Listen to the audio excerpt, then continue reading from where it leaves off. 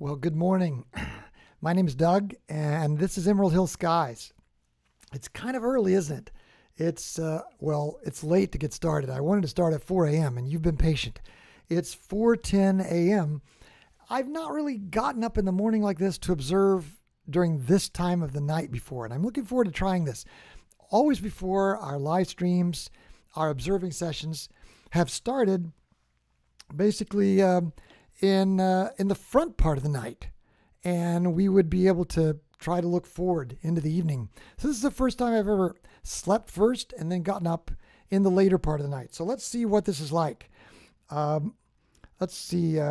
You already know about our scope, I bet, if you've been on the channel before. It's a RASA 11, and you can see it there on top of a iOptron CEM 70G mount, which is bolted to a Pier-Tech Adjustable-Height pier. And it's all located right outside this building in a Pier-Tech Tele-Station 2. It's about 200 feet away, and we're connected to it underground through fiber optic cable. In the right-hand side of the screen, of course, you see me, and below me on the left is a live view of the sky, and that's taken through not through the RASA, but a camera that's riding on top of the RASA, kind of like this. You can see the RASA optical tube assembly with the dew shield on the front. You see that little assembly on top? That's this red ASI, ZWO ASI2600MC monochrome camera with the all-sky lens on it, about 150-degree lens. And you can see there the Pegasus-Astro power box on top of the Pegasus-Astro USB controller. And those data cables feed down into what you might call a rig rack. And that rig rack has, the various power supplies and also a little device that converts the data into the signal that can run over the fiber optic cable and come in here. And then in my office here, in our Paracentron atrium here at Emerald Hills, we have the counterpart to that little device that converts the signals from that fiber optic signal back into something that can look like a normal USB signal. So I'm going to check here and just see if our audio is live. Yeah, that sounds good. And we're going to get started. The first thing we're going to do, since I didn't get here as early as I would have liked this morning, we're going to try to focus. So let's get you back here on the screen, and let's open up Nina. Nina is, it stands for Nighttime Imaging and Astronomy. And first thing we'll do is we'll connect to the camera. Looks like that went okay. Now we're going to try to connect to the focuser. The camera we use is a ZWO ASI2600MC Pro. It's an astronomy specific camera. That's our last autofocus routine. So let's start this autofocus routine. And if you've been on the channel before, you know Nina has these plugins that you can use to accomplish different things. And one of the most recent plugin that has been filed there at Nina is the Hocus Focus plugin. I can see actually there's an update to it. You know what I should do is let's stop this autofocus routine and let's go over and do this update real quick. Hocus Focus. Well, I said there was an update, but yeah, there we go. So we're gonna check for updates. Update. Gonna update the Hocus Focus routine, and this little routine, Hocus Focus, is being programmed by George Helios. And we're okay, reconnection, OBS Studio. Okay, I wonder if we have to, yeah, requires restart. So we're gonna have to restart Nina, and then we'll see if our equipment reconnects. No, it didn't. So there's the camera, and there's the focuser, And welcome to the broadcast. If you're just coming on, my name is Doug, and we're speaking to you today from Emerald Hills, just on the outskirts of Louisville, Kentucky. Now let's start the autofocus routine. If you're on the chat and willing to do so, it'd be great if you could say where you're listening from. That'd be really interesting to hear that. Okay, so what's happening? If you've been on the channel before, you know how this works. Our telescope, which is here, our telescope takes a picture of the night sky. And then Nina changes the position of the focuser. So it uses the motor to change position of the mirror. Hey, there's Kim from Australia. Welcome. Good to have you aboard, Kim. Thanks for stopping by. The motorized focuser changes the position of the mirror, takes another picture, compares the two. And what Hocus Focus is trying to do is find a picture with the tiniest stars, because what's the definition of focus? Well, pinpoint stars. So if the stars are fuzzy and round, then Nina's Hocus Focus subroutine plug-in knows that we haven't reached critical focus yet. And what it'll do, it'll keep going to one side until those fuzzy stars get bigger and bigger. And what happens when they get bigger? There's more and more luminance in each of the little star patterns that Hocus Focus finds. So then what it does, it goes back to the beginning where it started, and it starts going the other way, pulling the mirror in. And that's what you're watching now on the screen. It has found what it feels like are definitely the end of focus on one end, and it's come back to the beginning, and it's saying, okay, I'm going to start here again. I'm going to try the other way now. By the way, there is a bit of cloud up there. I don't know if you can see. Well, in that picture, it looks like most of the clouds are gone, which is exactly as forecast. The forecast called for most of the clouds to be gone at 4. But when I got here a few minutes before 4 and rolled back the roof on the observatory, I don't know if you've seen that observatory before. If you've been on the channel, perhaps you have. It's a roll-off roof observatory. And when I rolled back the roof this morning, this is not a live view that you're looking at. These are pictures taken in the daytime, so you can kind of get a feel for the place. There were still a lot of clouds in the sky, and I kind of felt bad. I said, oh my goodness, I just bragged on this weather app yesterday. But sure enough, it looks like that most of them are gone. You can see the scope on top, that adjustable height pier, and in that picture, it's dialed all the way up, as you can see. So that's the way it is right now. If we could look at a live view, it's out there in the observatory. There's not a lot in the observatory. There's a little screen over there to the left and a keyboard shelf that we can use when we're inside the observatory, tuning the scope or something. But other than that, it's pretty empty. And we are not in the observatory. We're inside in the warm. It's pretty cold out there. What is it? 33.3 Fahrenheit. So what would that be? About a ½ degree centigrade. Well, it looks like our focus is pretty happy, and I kind of like this curve. I might need to adjust it so we don't take quite so many tourism stops on this part of the curve. It takes a little bit longer, doesn't it, than what we would have to, but at least I think it has found happy focus. And I'm going to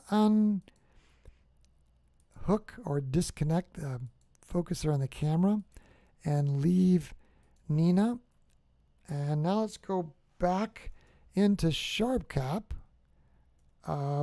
This is SharpCap that I've got open for the main camera, the 2600MC Pro. And there you see stars. Fun stuff. Let's make that screen a little bit larger. And boy, that is... I'm going to just zero in on some of those stars just to make sure. Yep, those do look good. Pinpoint stars. So thank you, George Helios and Hocus Focus. I think this all looks good. I think we're ready to go. So we'll go over here into our planetarium software, which is Starry Night Pro. And what we do is we search for the word lists. And that brings up all our observing lists. And then we go to Caldwell Working. And this is our working list of Caldwell objects. You'll see it go through a bit of a sorting process there. What it's doing is trying to find all of the Caldwell objects that it thinks are above the horizon right now. And now we've sorted, by clicking on the top of that column for altitude, we've sorted to try to find the Caldwell objects that are highest in the night sky. Another thing we need to do is go over to our telescope control and click connect. Try to connect to our telescope, and you'll see it's kind of thinking there for a second. By the way, we'll welcome also to Jim from Black Hills, South Dakota. Jim, it's great to have you aboard. It's been a while since we've seen you here on one of the live streams. There we go. Our scope is connected. And what this is doing now is our planetarium software is talking to the mount. That black chunk of metal underneath the tube that does the pointing, now thankfully our planetarium software is talking to it. So we're going to go over to, looks like C27 is highest in the sky. So let's center on C27, and we'll put a little check mark in that box. Let's also slew over to C27. You can see the live view through the ASI 178 monochrome camera. You can see the scope there is turning in the observatory, starting to get a bead on Caldwell 27. Another thing we'll do is we'll show info on C27. It looks like it's a diffuse nebula, and it's sometimes called the Crescent Nebula or the Dividing Cell Nebula. How interesting. So we'll just stick this over here kind of out of the way. Wonder where's the best place to put that. Maybe put it right there for a minute. How about that? Let's go over here to our observing software, which is SharpCap Pro, where we've got the ASI2600MC Pro connected. And let's put in C27 here in the subject line of SharpCap. We'll also say C27, which is also known as NGC 6888. And it's a diffuse nebula. Okay, and sometimes I've been forgetting to go back to the screen there once we get that title in place. So I don't want to forget that this time. Let's do what's called a plate solve. We'll connect SharpCap to the mount, and it talks to the mount in order to reposition it if necessary. And what we're doing now is taking a picture of the night sky through SharpCap. It's connecting it to our software and comparing all those pinpoints of light with what it thinks they should be. And if it finds that those pinpoints aren't where the telescope would expect them to be, what SharpCap does is repositions the mount, and it did by 3.25 degrees. I always say up front, if that sounds a little bit sloppy, it's because this is our first target, and we don't do any kind of 2-star alignment or 3-star alignment. Here at Emerald Hill Skies, we just polar align. Of course, the scope stays polar aligned in the observatory now.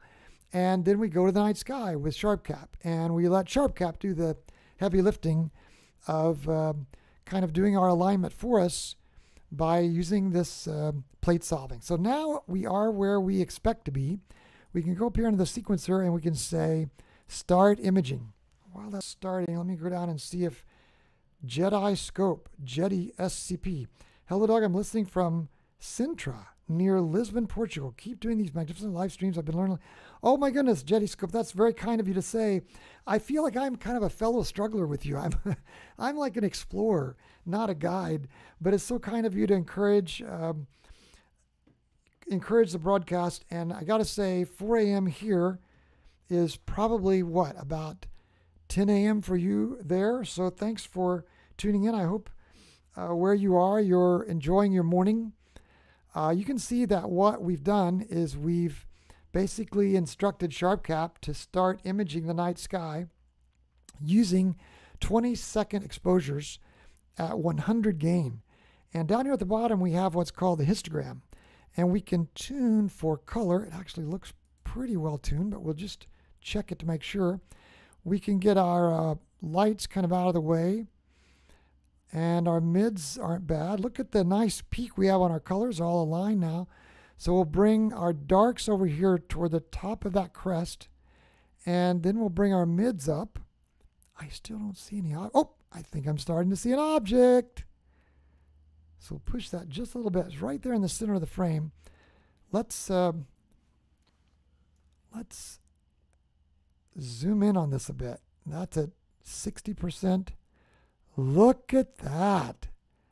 How fun is that? That's 100% of our camera's pixels. And we can probably try to bump these mids up a little bit more. Oh, we're seeing two parts of this nebula. Look, there's nebula there. And then there's some nebulosity here, and then here's this crescent. I can't remember the last time I looked at this, but over here in our observing notes, we should be able to find that. Looks like we observed this on September the 10th, 2021. Saw the whole crescent. And then on April 2nd, interesting, when first slew there, scope didn't find it. Had to re-slew and resolve. Beautiful nebula, wow. And then on August 5th, amazing. So what we're going to do here in our observing software is we're going to go up here to observe and say sessions. And you see our last session was 61. And I believe that's our last session, part 3, yes. So we're going to start a new observing session. We're going to call it 0062. Caldwell Catalogue part 4. And timing wise, we'll just we'll set the timing forward a few hours just so we're out of the way. And we'll say first morning observing session. I can tell you right now, I don't like my contact lens as much for this fine work. So we're in session 62. So I'm going to go over now, and it says change observing session. And we're going to change to that one we just did, which is 62. There we go. Now once we tell Starry Night Pro that we're going to use that observing session, now it's going to, whoops, I was changing the last observation. That's sad. I'm going to change that back. I think when I opened it, it said 26. And to be honest, I wondered, why is that randomly on 26? What I need to do is start a new observer. Oh, and it picked up that we're on 26. That's as it should be. And then in terms of an associated observing list, let's go to the Caldwell list, Caldwell Catalogue. And the other thing we want to do is go down here and say, we want to tell Starry Night Pro we're using the RASA 11. I don't know what other scope I would be using. And then in the notes, let's say, wow, we saw this right away in the first frame. And wow, look at the way that is sorting up. I'm going to go a little bit beyond our normal zoom here, and what we might call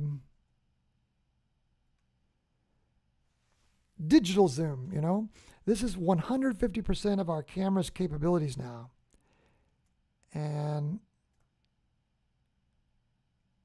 let's brighten that up if we can a little bit more.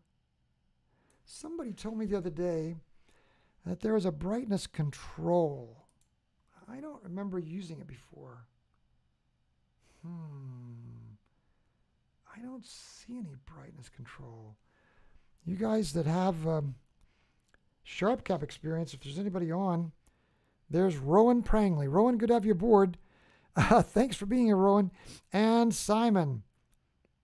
Yes, this is an early one, Simon. I actually slept in the front part of the night. Okay, Kim, we'll see you after dinner. I slept in the front part of the night, and now we got up at 3 a.m. to observe here in the second part of the night. Look how this is starting to look like it's on fire. Well, in reality, that's what it is. It's basically a bunch of hydrogen gases being lit up by all these stars around it. It's being ionized by these bright stars. So in a way, it is on fire. Let's read something about this nebula. We'll go over here under the description, and we'll see what SharpCap can say. NGC 6888 in Cygnus is an emission nebula known as the Crescent Nebula from its distinctive shape.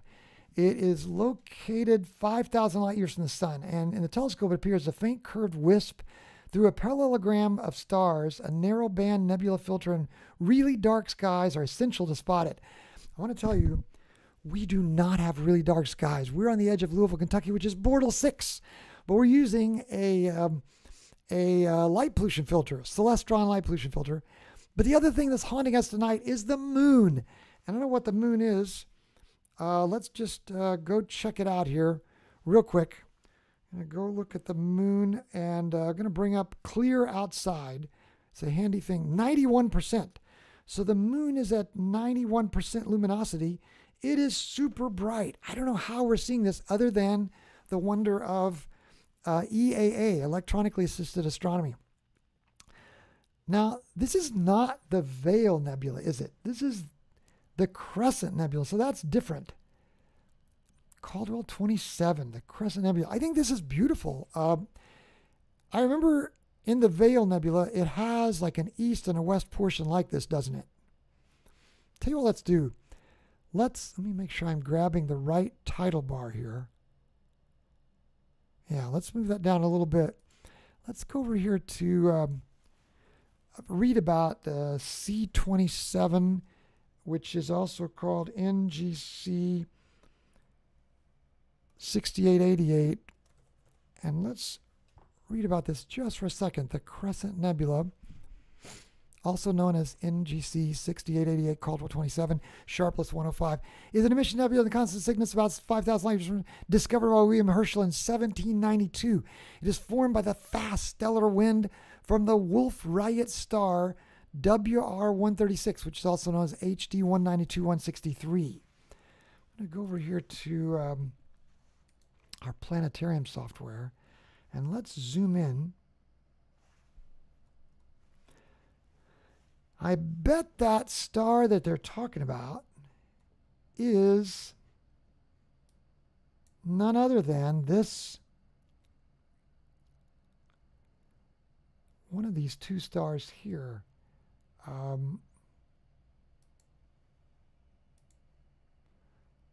you what, it wants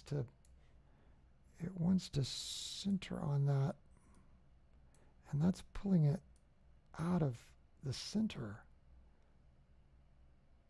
There we go. Look how beautiful this thing is.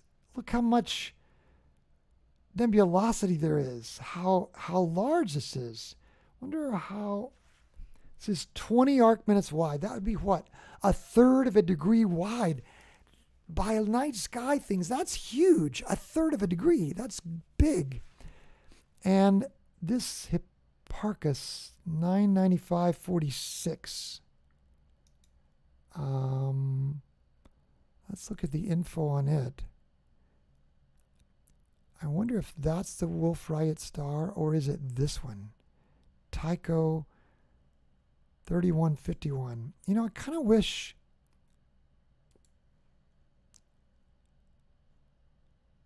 we don't often get the HD numbers in Starry Night Pro.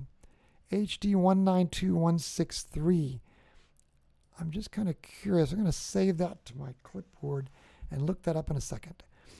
Colliding with and energizing the slower moving wind ejected by the star when it became a red giant around 250,000 to 400,000 years ago. The result of the collision is a shell and two shock waves, one moving outward and one moving inward. The inward moving shock wave heats the stellar to X-ray emitting temperatures. It is a rather faint object located about 2 degrees southwest of Sator. For most telescopes, it requires a UHC or an O3 filter to see it. Under favorable circumstances, which we do not have, due to our light pollution in the moon. A telescope as small as 8 centimeters can find it. Can see its nebulosity. Larger telescopes of 20 centimeters or more, which is by God's grace what we have, reveal the crescent or a Euro sign shape, which makes some to call it the Euro sign nebula. That's pretty funny. Okay, let's look at real quick at what the Hubble night sky saw, the Hubble telescope saw. We'll go to C27. Oh my goodness, look at this. Oh wow, look at that. It's beautiful. Of course, this is using the Hubble palette. Look how the Hubble was so tight in, it couldn't even see the whole nebula. 20 arc minutes of the night sky. You see what an arc minute is? It's measuring the arc, the amount of arc that the night sky covers, with 180 degrees being the whole night sky, 1 degree being 180th. This is 20 arc minutes, which would be 1/3 of a degree. That was too big for the Hubble telescope. And you notice the Hubble telescope always has this little chunk out of the corner because this one camera is higher resolution, and it shows up in this quadrant as a higher resolution frame. And they all look like this, but what a beautiful picture, right? And it shows where it is there in Cygnus, right there in the main part of the swan's body. Wow, so this is beautiful. Well, there's 11 minutes on this object. We spent a little bit more time on this object, but part of that is because it is so beautiful. I don't know if we could tune this a little bit higher and get just a little more pop, not much, but that's already really a beautiful image, isn't it? Just to be able to enjoy that. Now look how we're starting, but it's just the beginning, to pick up this nebulosity here. See that over here in our planetarium software to the right? Look at that object. That's beautiful. That's just a part of I guess either a star that's shining through from the back, but you can see that nebulosity around it. Let's zoom in on that just for a minute. This is our live view that we're zooming in on. Obviously, we're overreaching the pixels of our camera, but look at all of that beauty. Wow, this is really nice down here. It just really looks like a flamethrower down there, doesn't it? Okay, so let's go over to our notes that we're keeping here, and let's add to it and say, wow, the what would that be? The west side, the lower left hand side, which I think I can never keep all these directions straight. The west side looked a lot like a flamethrower. But really, all of this arc was incredible. And just for the sake of making sure we do this, we're going to go to images and we're going to look up a Euro sign, Euro symbol. So there's a Euro symbol, and you'll have to decide if you think that Euro symbol looks like this. Well, I can see, right? Here's the Euro sign, and here's the little stripe across it, these stars. And that one too kind of makes a second stripe. I kind of see their point. Okay, we're going to save this exactly as seen. You know, this really is a treasure. Can't you understand why Sir Patrick Caldwell Moore would have said this object deserves to be in some list somewhere? And when Charles Messier made his list, which was the Not Comet list, as he was observing in 1760s from atop his hotel in Paris, due to the light pollution and whatever other reasons, the fact that he was only looking through a homemade, well, they were all homemade back then. There were no telescope companies. The fact that he was observing through a homemade telescope 3.5 inches wide or so, he didn't see this and he didn't catalog it. So Sir Patrick Caldwell Moore said, let's put it in a list. And he made it Caldwell 27. So thank you, Sir Patrick Caldwell Moore. Okay, so we're going to back up here under sequencer, and we're going to take this back to next target. And as you can see, that switched us back to now 3-second exposures at 400 gain And this is just so we can get our bearings. We're going to go back to Auto and go back over to our planetarium software. Oh, one thing we need to do, don't forget, we need to go to our Caldwell working list and spread it out here. Why? Oops, that's the wrong one. That's observed. We want to do the working list. And we want to go back to C27. And I'm going to close that. Where is C27? I lost it. Oh, that's Caldwell observed. Sorry, I was confused. Caldwell working list is the list we want. And close this one. C27. And we want to say add this to the Caldwell observed list. And then over here in our browser, we want to go to Live Sky. And what we do, because Starry Night Pro doesn't have a working observed column, we actually go to observing lists here in Live Sky, which is kind of a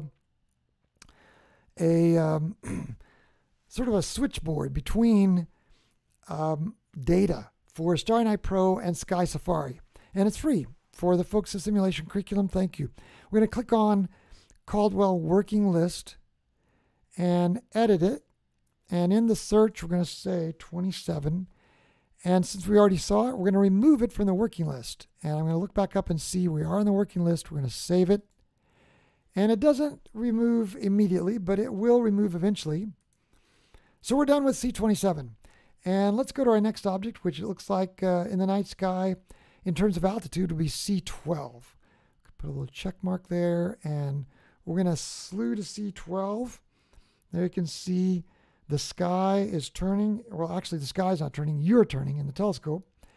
And there you are. It's pointing kind of in a northeasterly direction there. You can see the way the camera's mounted in the observatory. It shows sort of looking across the back of the telescope like as if it's a rifle sight. And then we'll also center on C12 here in our planetarium software. Kim, my goodness. Oh, you're not back yet. You said back after dinner. Thanks to you all observing with us. A lot of our folks who are European friends and folks down in Australia, and also folks out west who managed to stay up late. So thanks to you guys who stayed up late. It's good to have you aboard. So C12 is our next object. Let's open up the information panel on C12. Looks like it's a spiral galaxy. So we'll go back to SharpCap, and SharpCap, of course, followed along with us. So we're going to say C12 in SharpCap. And while that's plate solving, we'll go down here to the title and say C12, otherwise known as NGC 6946, a spiral galaxy. And looks like we were off just 0.19 degrees. That's more like it. So you see, with this approach that we use, the first target was almost 3 degrees off, but the second one now is just 1900ths of a degree off. So we've already got our titles in. Let's go to our sequencer and go to Start Imaging.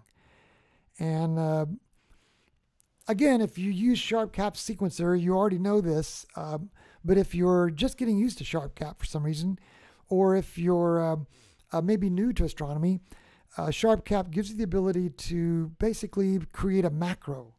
It's not really programming per se, but it's programming a series of steps that happen in sequence automatically.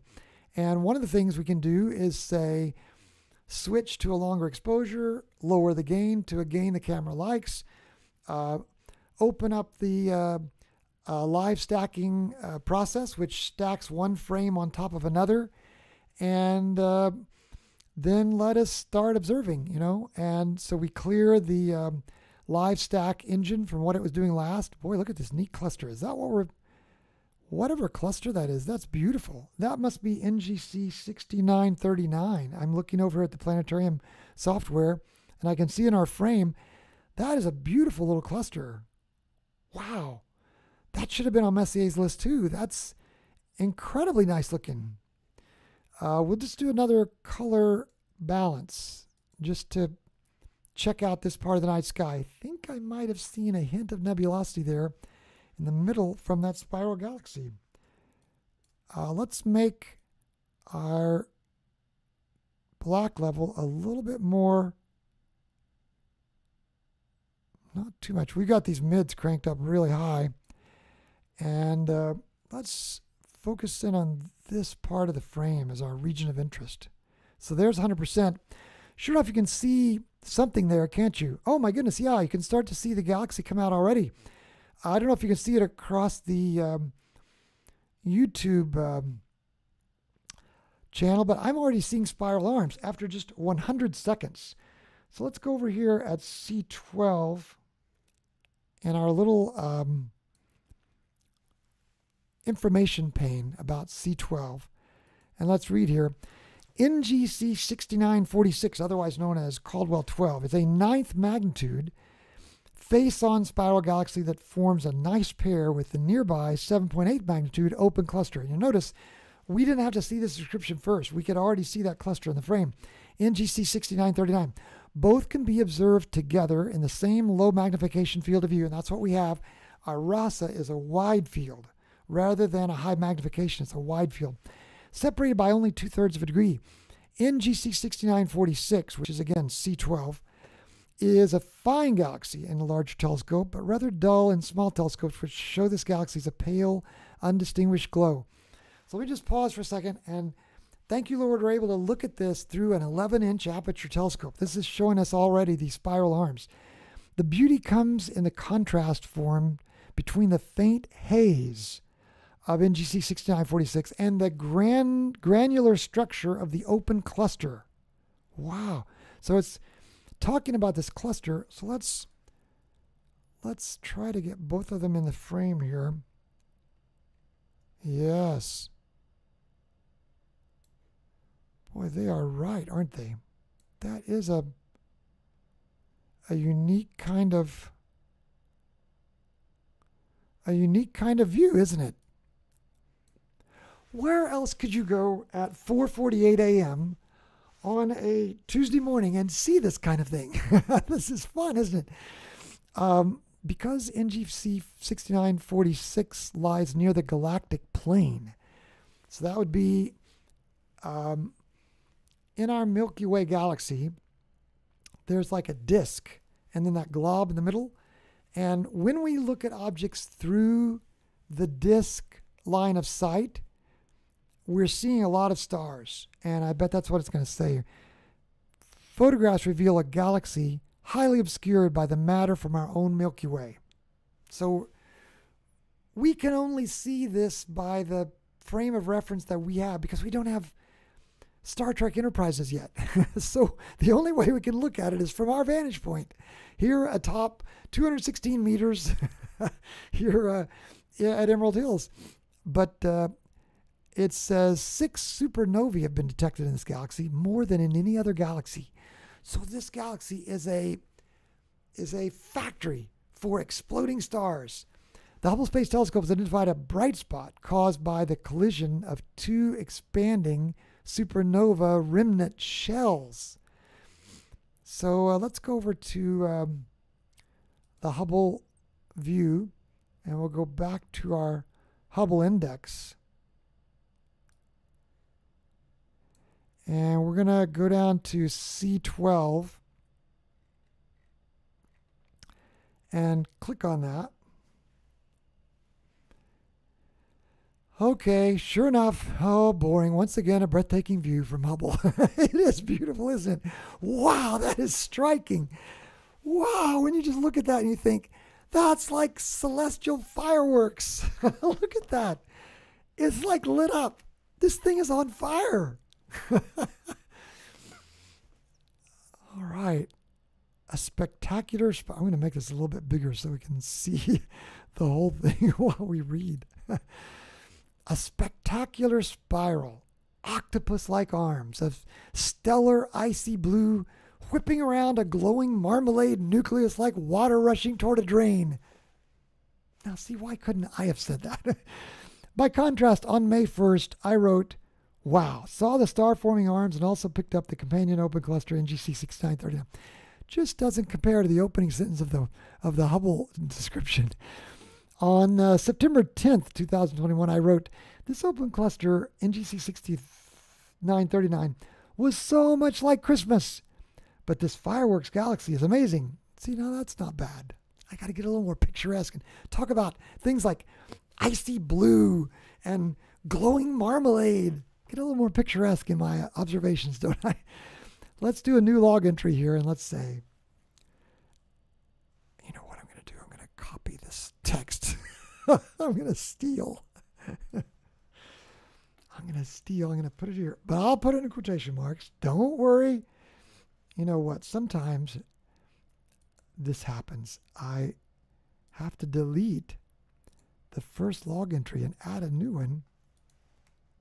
There we go.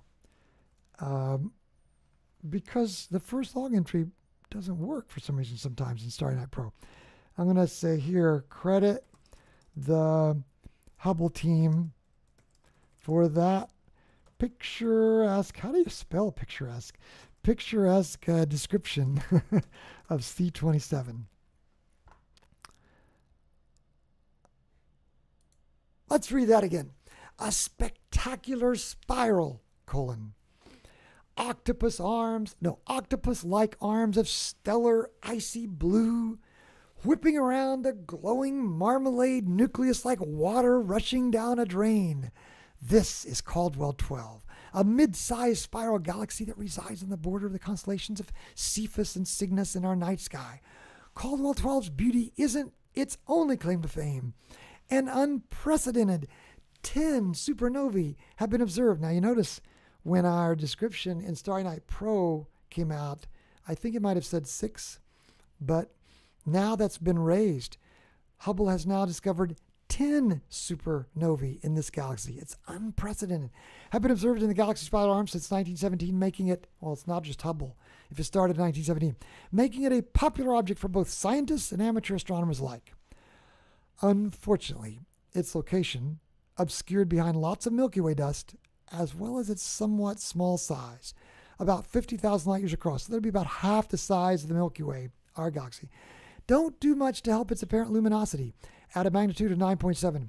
This means it can be particularly difficult to spot in the night sky, and when found can often appear hazy rather than with stark, well-defined spiral arms. So, I love the Hubble description. Thank you, NASA and the team at Hubble. Let's go back. Okay, so we've got 8 minutes on this now. Let's zoom in on this galaxy for a second. Again, this is Caldwell 12. And we're beyond our camera's pixels, I know that, but I just kind of wanted to enjoy these arms. You know, I'll admit it is faint, but I hope against hope that you can see that. Let me bump up these mids a little bit more in hopes that that gives it a little bit more kick for you.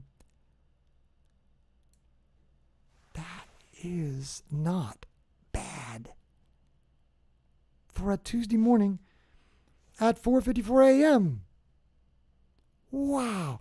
Now, if you look really close, you can see the star-forming regions, and of course, we have no idea which of these stars are in our Milky Way versus which ones of them that are part of the galaxy, but I have a hunch that along these arms, some of these stars we're seeing, let me zoom in a little bit more, again, beyond our pixels, I know that, but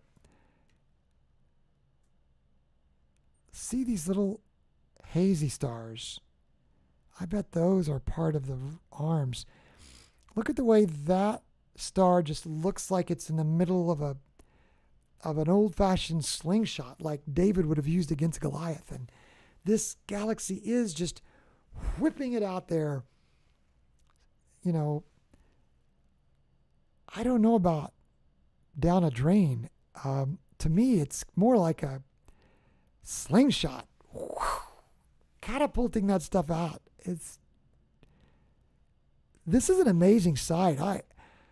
I kind of feel sorry for Charles Messier that he didn't see this. You know, I'm going to save a snapshot of this with my screenshot just because this is a rather small target in our large frame.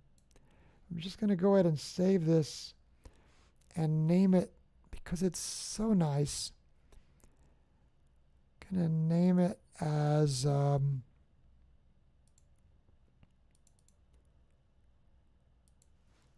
C27, 10 minutes, 33 frames on 04, what are we, 19th? That's just a really great shot. And let's go back to 100% and look at the whole frame again.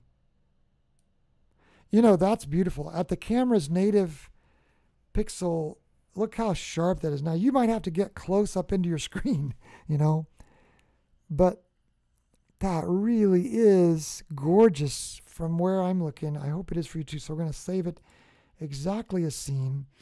And before we leave, let's go back and take a look at this cluster again, because that's beautiful in its own right. Gonna have to shoot some more darks. I'm running darks, dark frame calibration frames. They keep you from seeing what's called hot pixels. And we are cooling the camera down to 8 degrees below 0 centigrade. It is a cooled camera, but still we've got a new hot pixel there.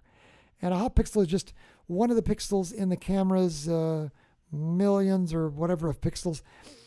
This camera is operating at what? 6,000, what is it? 6,248 by 4,176 pixels. And out of all those pixels, one of them is malfunctioning. But the trouble is, the way it works is it amplifies that pixel and makes it brighter because it thinks it's a star, unless you shoot a calibration frame against a jet black background so that the camera can say, oh, okay, these pixels are not to be enlarged.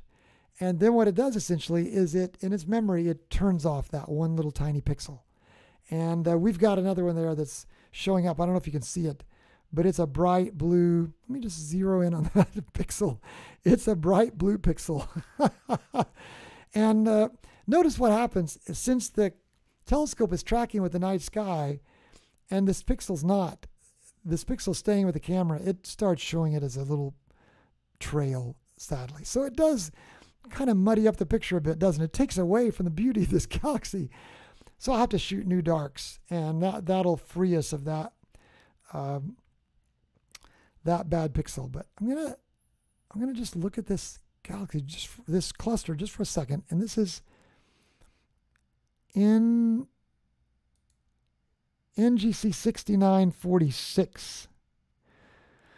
So let's do this very quickly, if you don't mind. Let's go to NGC 6946. It shows it as that's not right, 6939. Let's just do this by going down here.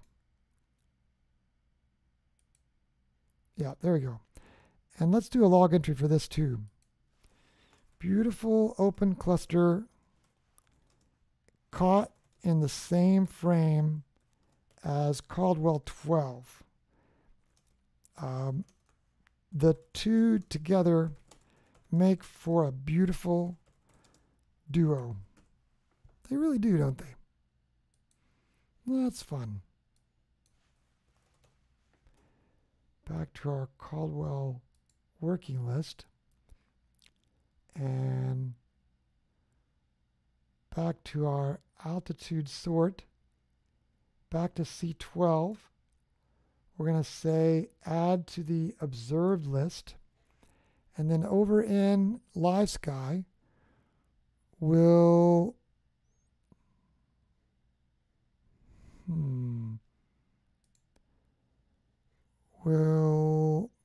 why is it not letting me edit? Caldwell working list. C12. And, oh, I need to edit. 12. Remove it from the working list. Save. Let's go back now to our full frame. One last time. Well, that's ugly because we've got that live histogram dialed up so high, and our telescope's not tuned that well. I'm going to take one more shot of this. Now we're at 15 minutes. Save exactly a scene. What time is astronomical dawn at Emerald Hills? Simon asks. I think it's about 7:35-ish this morning, something like that. Okay, we're going to go sequencer and say next target. And back to our planetarium software, we're going to go to the next target, which is Caldwell 37, and we'll center on that. And we'll also slew to it. There you go, careening through the night sky. So you can see the scope moving toward the east. Settling down there. Wow, this is a particularly star-rich portion of the night sky. I don't know if you can see in our planetarium software. You know, I just think Starry Night Pro is beautiful. I mean, just look at that. Look at that view.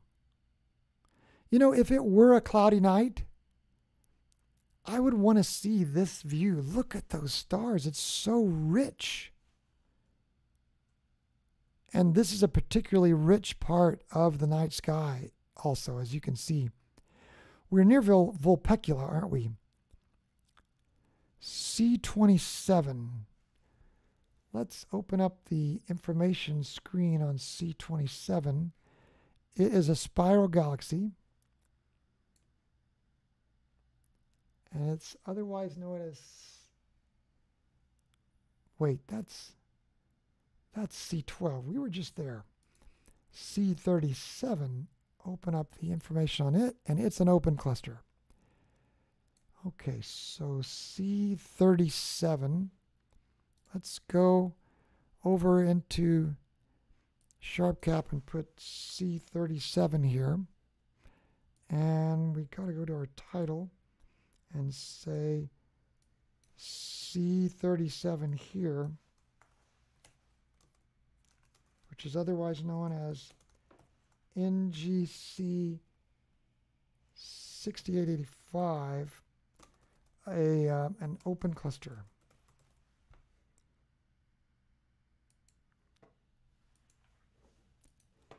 And let's go back out to full frame. This is an APS-C camera. If you're familiar with imagers, you have different size sensors for these cameras, and this one is an APS-C, which is a pretty large size. APS-C used to be the top limit. Now you have full frame sensors, which we don't have. But the RASA 11 does experience a little bit of fall off at the corners of a full frame camera anyway. And light frames can hide that light fall off. And we are running light frames, you know, we're running those to allow us, you know, you can see our flats here that we are running in SharpCap. And flat frames are a different kind of calibration frame that let you compensate for changes in the light patterns, whereas dark frames compensate for things like hot pixels. Flat frames compensate for, like, for example, fall off of light and light patterns on a white screen. So we are running flats, but what we got to realize is that as the light falls off, so does the detail fall off on a full frame camera. So I think with the RASA 11, a full frame camera is a bit of a misuse of its time, you know, because it doesn't have a lot of detail out there in those corners anyway. So to me, APS-C camera is a good fit for RASA 11. So we didn't do a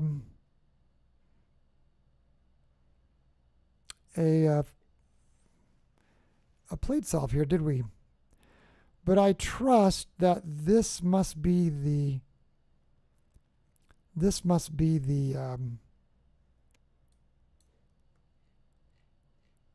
cluster up here. And let's go back over in planetarium software. And it is. Look how you've got this bright star here, 20 Vulpecula, right in the middle of the cluster. And then you got these 3 stars in a row up here. So see, here's that bright star, and here are these 3 stars. You notice a little bit of rotation in the view that our scope has. Right now, it's pretty much straight up. So I could, couldn't I? I could, when I mount the camera, but I don't want to mess with it, but I could spin the camera a little bit and get rid of a little bit of that rotation. Look how in this view, let me get back over here. See how it's twisted a little bit more to the right than it is on the left real side. This is the actual real-time view, and these 3 stars and that 20 Vulpecula line up in the straight line almost. Whereas over here on the right-hand side in the planetarium software, they're canted at about, what would you say, is that 20 degrees to the right? So I could spin the camera about 20 degrees, but it doesn't matter to me because when the camera turns over on its side to go Pier East, the whole telescope rather turns over on its side, or when it turns over on its other side to go Pier West, you can see how it does that sometimes. In this view, it'll pitch to one side or the other, depending on the target. These rotations get messed up anyway, so I've just learned to live with it. But people always say, well, look, it doesn't match, it doesn't match. Well, it never matches exactly to me, unless you have a field rotator on there. And you can't do that with a RASA telescope. There's not enough space for it. This is a nice little cluster, a little open cluster. I know that some people, they don't enjoy open clusters as much as other things. I kind of always do. I think they look like, Christmas lights or something. I think that's beautiful. Anyway, I looked at this on September 10th and said, we saw 19 Vulpecula as a super yellow and 20 Vulpecula as the center. Beautiful open cluster object. Where is 19?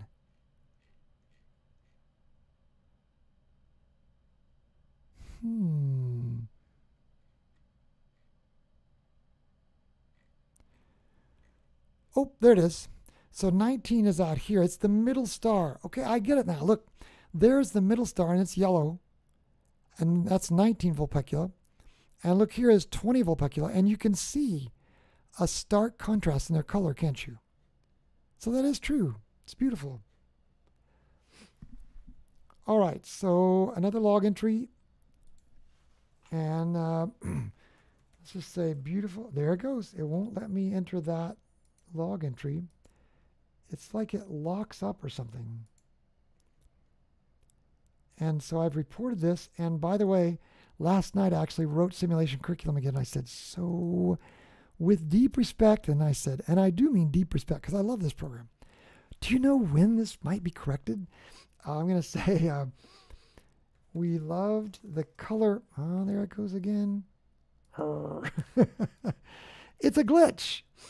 But, you put up with it because of all the other positive sides. We loved the color differences between 19 and 20 Vulpecula. Looked like Christmas lights on this crisp 34-degree morning.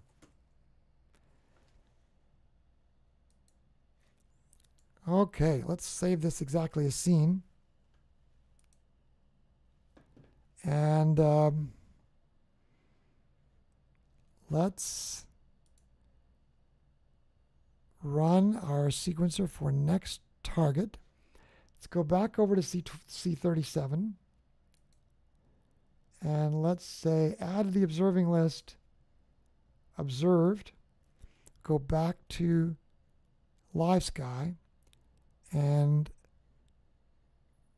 we're gonna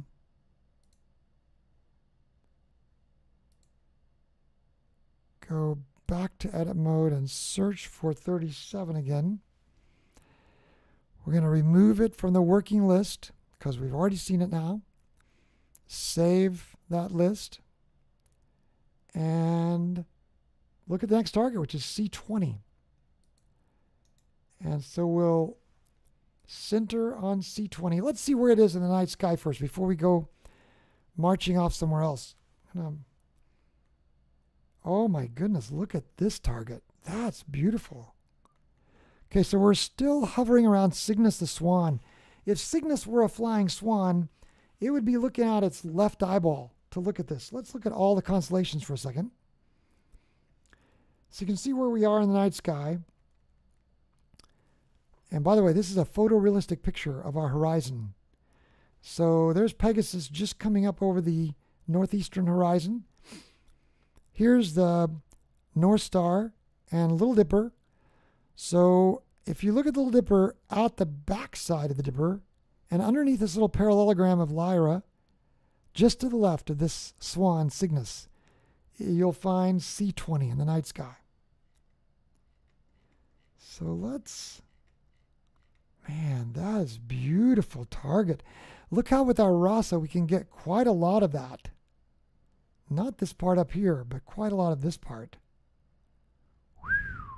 Wow. Let's go over to SharpCap and let's do a plate solve to make sure that we're looking at the right part, because this will be critical. Get as much of this thing in the frame as we can. That's a huge target.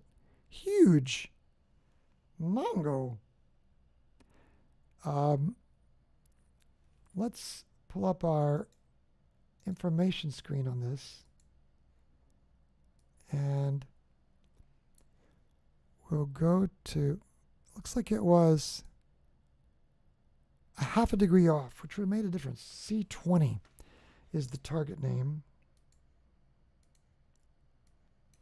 C20, otherwise known as NGC 7000. I recognize that number. This is the North America Nebula. The North America Nebula. A diffuse nebula.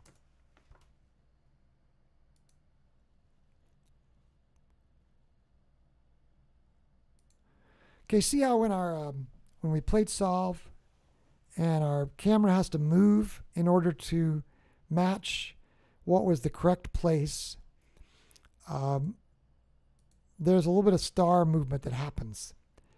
And so there you see that star movement.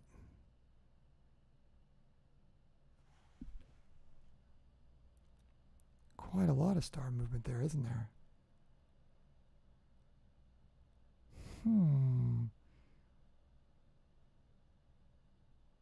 Okay, there it appears to have settled down. Man, I'm not seeing any nebula in that picture, are you?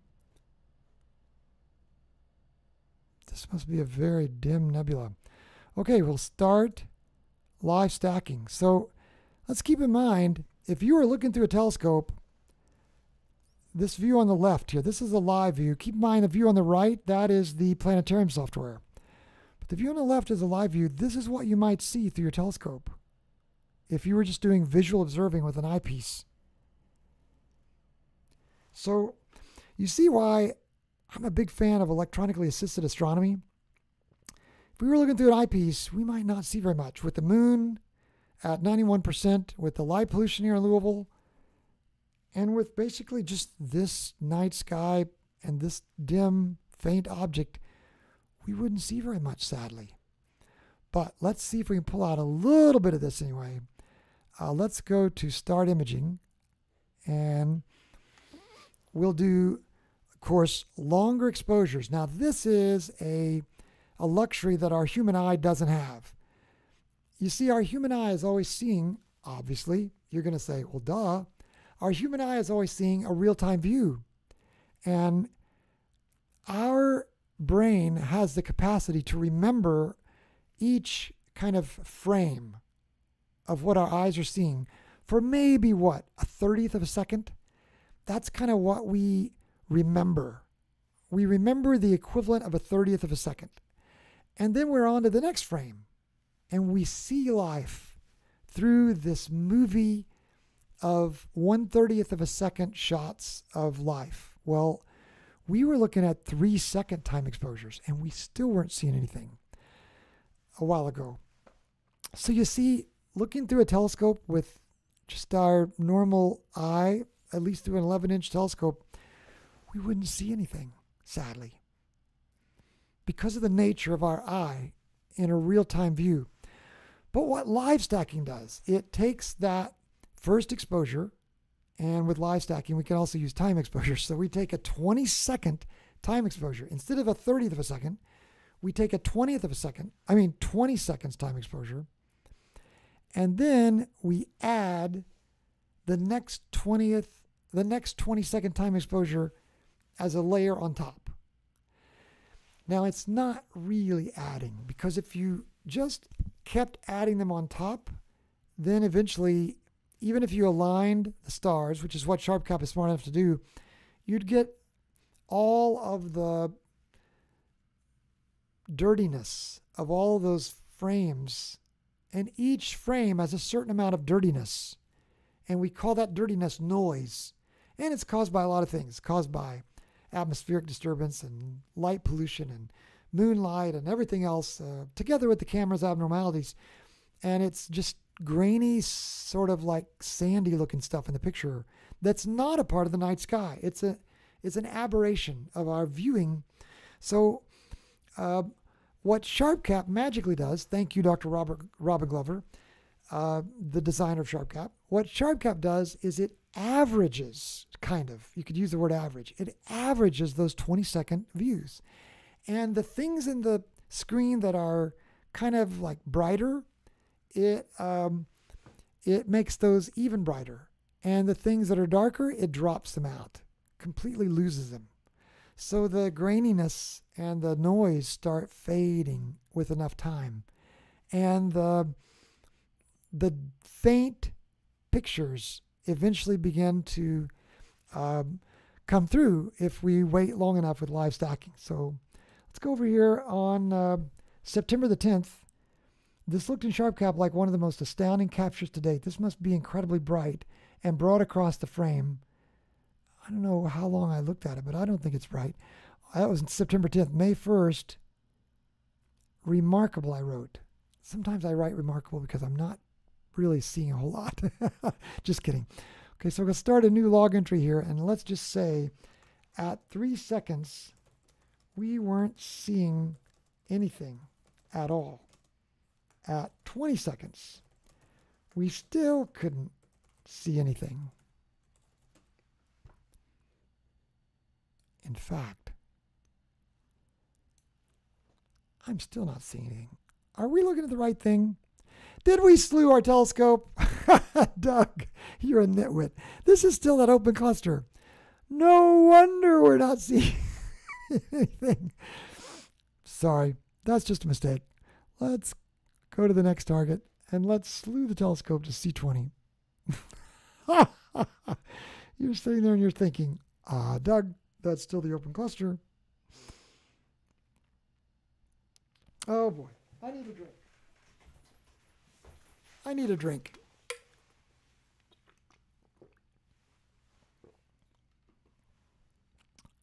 Okay.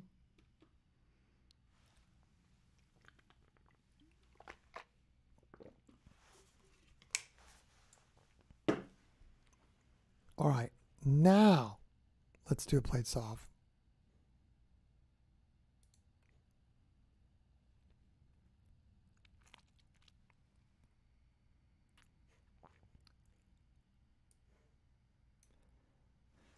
But then we noticed we were still viewing C37, the last target.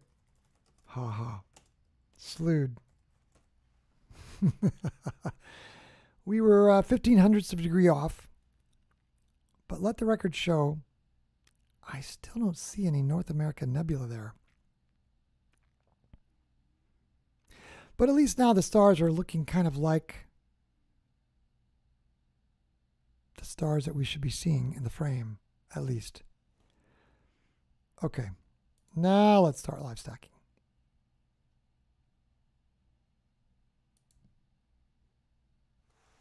So it switches the exposure to 20 seconds. Oh, Simon says, we forgive you, Doug. Have a coffee and wake up. Wake up! You're right. I really do feel rested. I slept like 6 hours, you know. I went to bed early so I could get up at 3. Let's close that. And what it's doing now is it's capturing that first frame, and bam, there we are. So now we're seeing nebulosity. So once we got into the right frame of the sky, we immediately could see, what is that? Is that, trying to think of what part of the North America continent that is. Would that be Florida? Yeah, I think that's Florida. Florida. After just 20 seconds. Here in the planetarium software, you kind of have to realize you sort of have to turn your head. You kind of have to turn it like this in order to see this as North America, don't you? And then when you do, it's backwards. But to be fair, that's because we do have it flipped. Look up here under options. Oh, no, we don't. Huh. We have sharp cap flipped. That's right. So how do people get North America out of this? That doesn't make sense. Somebody help me out. Why does that look like North America? Maybe that's not Florida? We need help with this. Let's go up here and say NGC 7000 wiki.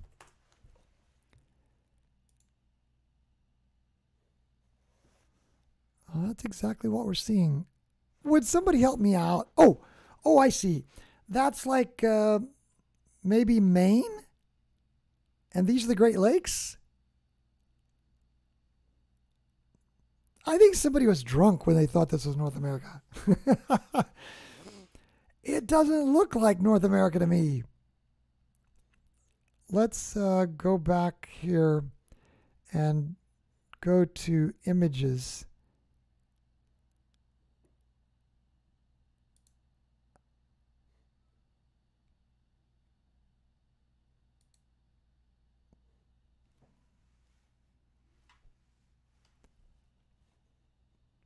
I know one of you all are gonna tell me, Doug, you're just not seeing it. But you're right, I'm not seeing it. What part is Florida? Well, I don't think we should lose any sleep over this. This is just some communist plot to make us think that our country looks like that. C20. Let's see what Hubble saw. Hubble won't lie to us. Hubble's going to zero in on this. That's not C20, that's C18.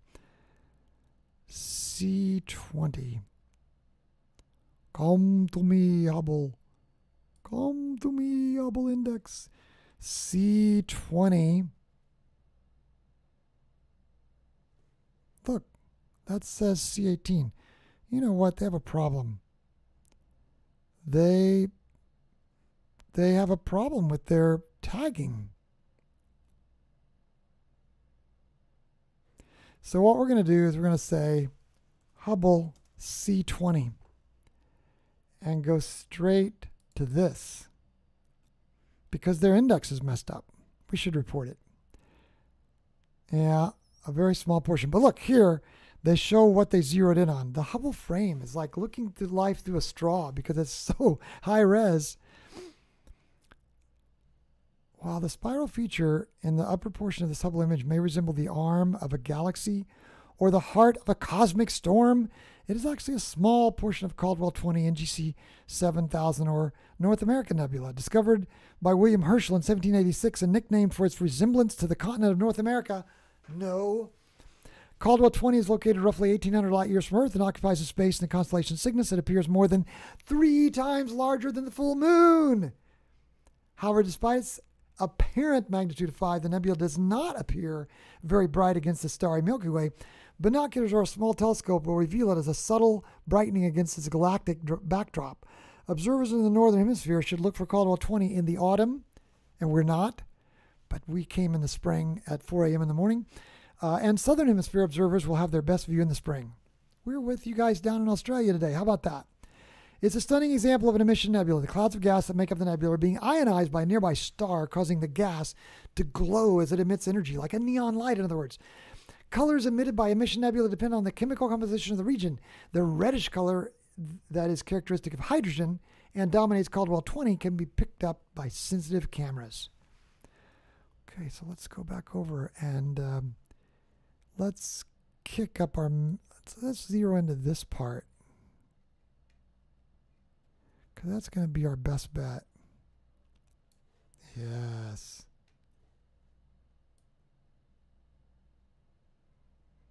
That is really cool. Let's kick up those mids a little more. You know what always astounds me, gang? Oh, somebody's helping me. It is the long trunk Mexico, then the Gulf. Oh, is the long trunk... Hi, Peter. Thanks for joining us, Peter. Is the long trunk Mexico, then the Gulf, and then Florida. So let's go back over here. Is the long trunk Mexico, and then the Gulf, Florida. Ah, I see. So you're saying this is Mexico and this is Florida. By Jove, I think you're right, Peter. I think you've got it.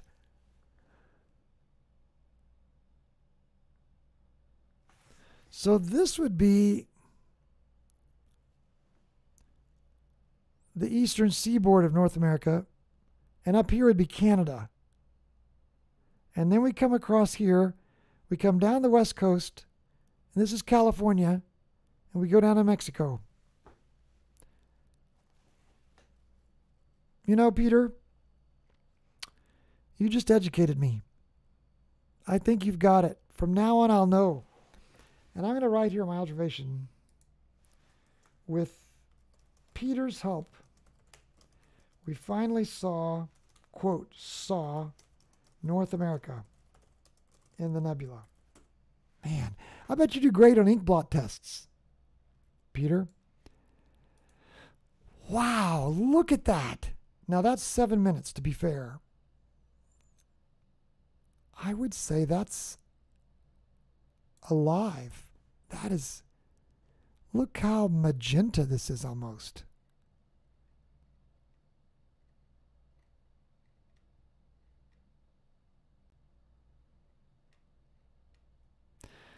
Now, this little enclave here must be that enclave there. Yeah, look at this little pattern here. This looks like a dark nebula. See that little, let's zoom in on that. Look at the way this gas, presumably, is keeping us from seeing the red emission nebula behind it. And that pattern is right here in our planetarium software.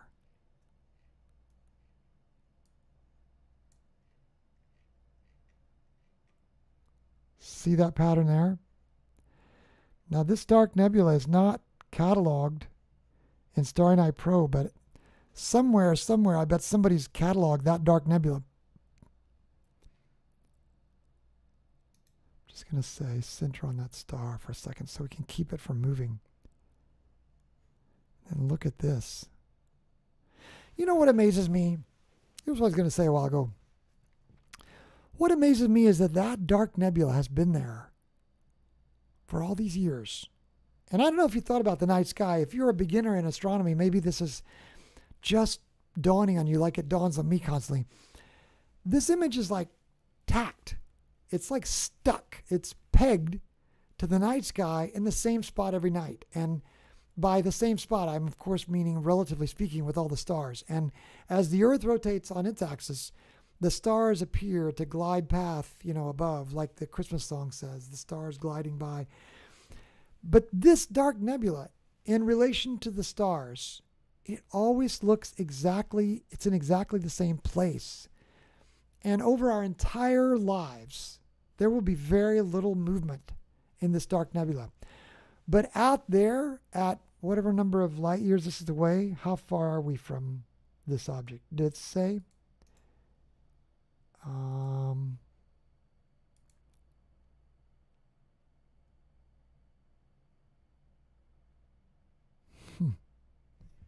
Did the Hubble description say?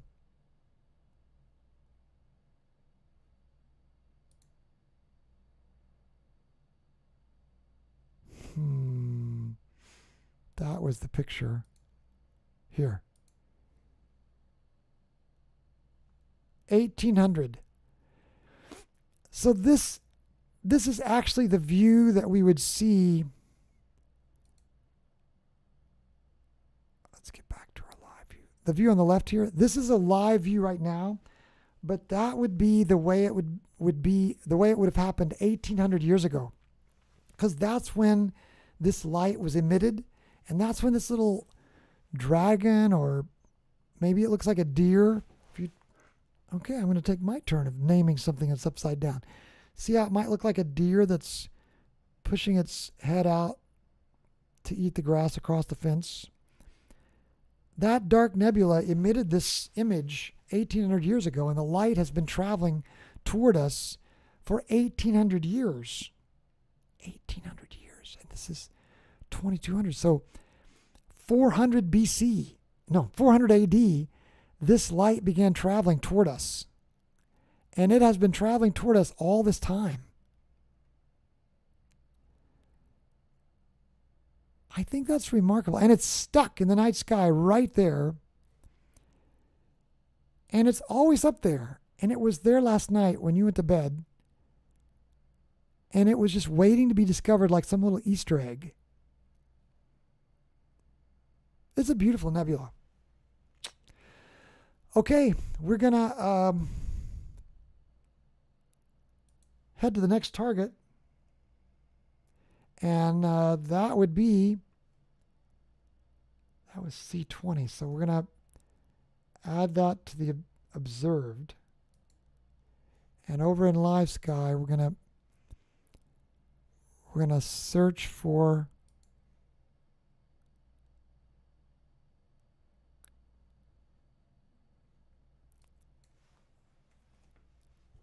C20 and remove it, and then save it. And the next one is C34. It's at 52 degrees right now. And let's center it. And let's slew to it before we forget. And maybe don't slew things like I did last time.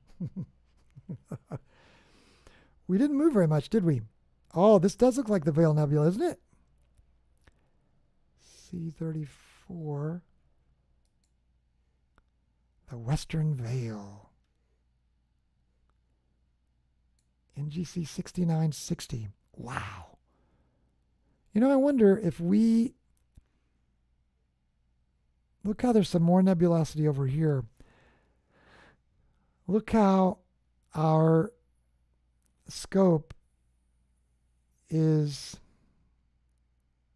kind of giving precedence to this part of the veil, but then we're not seeing that last wisp of smoke.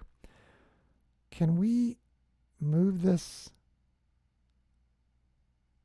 How would we do that?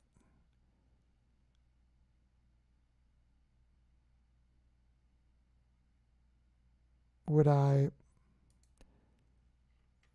if we find a star? So much of this is let's just do this. Let's position it like this, like we want it. And then let's say,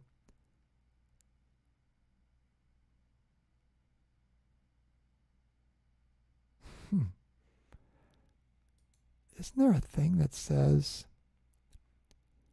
in Star Night Pro, isn't there a thing that says slew to gaze? That's what we want. So we're gonna position this the way we want it. Oh boy. Hand. We're gonna position this the way we want it.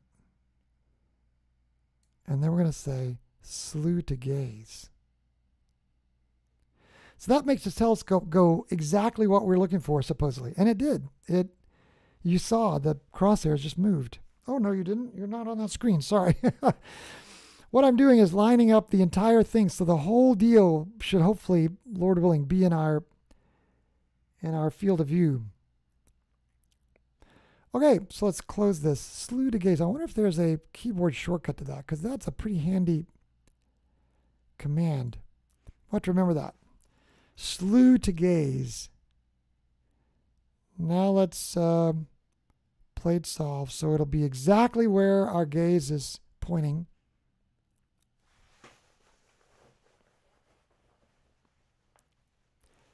This is C34.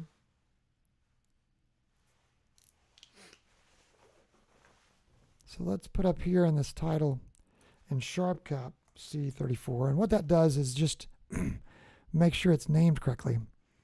We were 15/100ths of a degree off, so it's correcting that. And while that's settling, let's go down and do our title.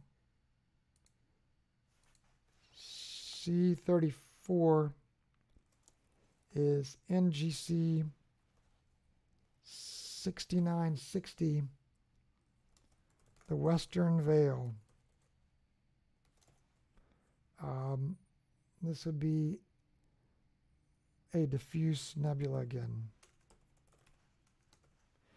These are some of the greatest images of the night sky, some of the most spectacular. Look, there's C34. I'm sorry. See that bright star there? What star is that? Select other. 52 Cygni. So that's 52 Cygni, and this is 52 Cygni right here. So let's start stacking. And 52 Cygni, by the way, is a double star. Did you see the way for a split second when you open up live stacking, did you see the way it remembered the image of the North American Nebula? And the reason is because this live stacking image is kind of stored in, you kind of think of it like stored in the RAM of the computer. It's not being saved to disk. And so when we started the live stacking image, look, you can already see the veil. Look at that. Wow. When we started live stacking, it still had the last image in its RAM. And boy, our alignment didn't line up exactly correctly, did it?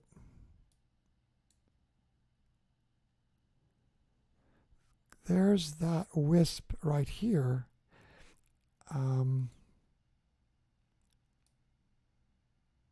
So we're looking at about right like that.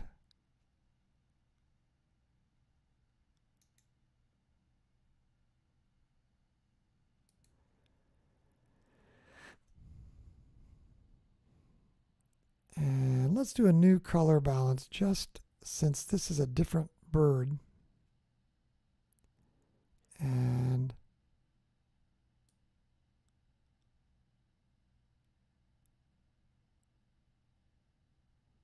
Look how you can make the sky bright, and that does brighten the object.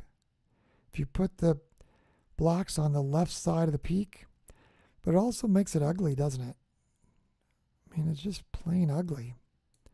So I kind of like a blacker sky. This is a very personal thing as to how you arrange these histogram bars, and I think everybody does this a little bit differently, but I like the sky to be pretty dark. You can hold down the shift key and it gives you a little more fine-tuning control over these.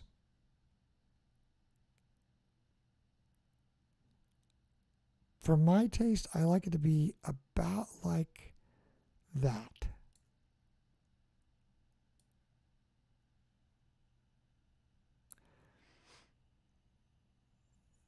Are this yellow line here, is that the blacks?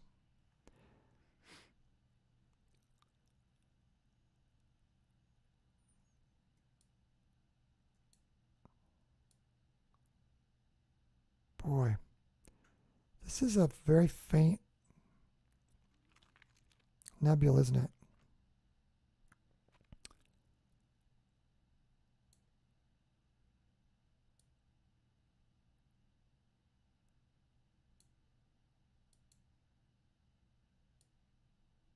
To make that thing pop there.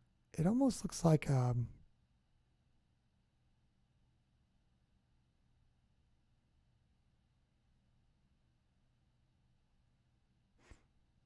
don't know, it looks like a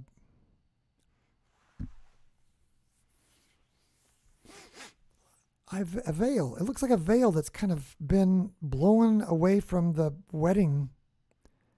Like the bride set it down on the table where the cake was, and the wind picked it up. Now, look, we're starting to see some of this nebulosity here. But sadly, I think some of the aberration that's built into my scope, because I don't have it quite properly tuned yet. I'm really looking forward to getting out on a warmer night and standing out there by the scope for 6 hours and hand tuning this RASA. I got it to within about, what, 23% proper back focus, and I quit just because I was wanting to get to observing.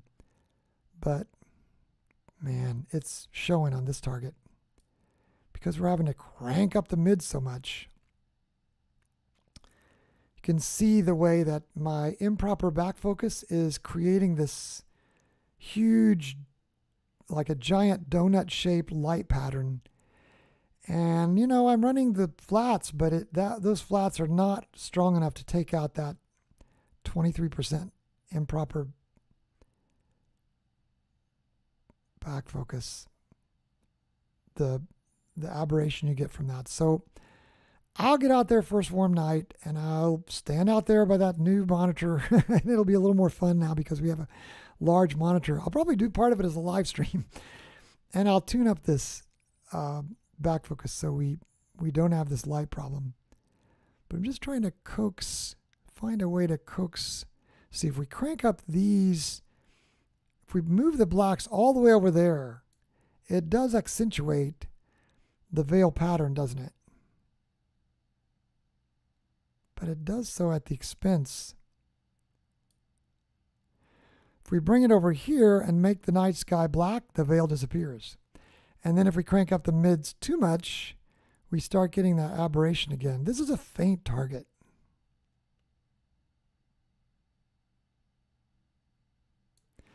Now let's zero in a little bit more right here.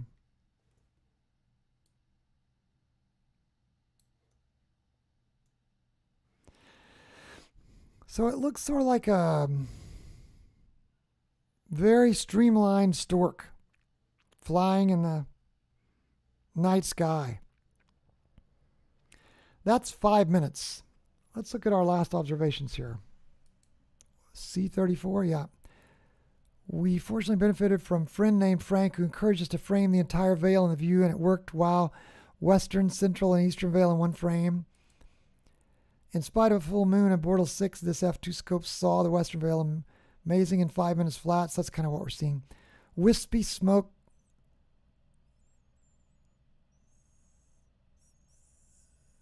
says, and supernova remnant? Huh. I'll have to read about that in a second. Okay, so let's do a new log entry. And let's say in the 5:45 a.m. of this crisp spring morning at 35 degrees, 32 degrees, it's actually 33 degrees, 33 degrees, we had just a little difficulty coaxing the veil out from whatever causes that donut of color aberration in our RASA 11. Can't wait to adjust back focus some more. Still, we could make it out among the red tinted sky. Looked like a bride's veil that blew away from the wedding cake table, or like a streamlined stork flying across the night sky. Whatever you think about that. There it is in the planetarium software.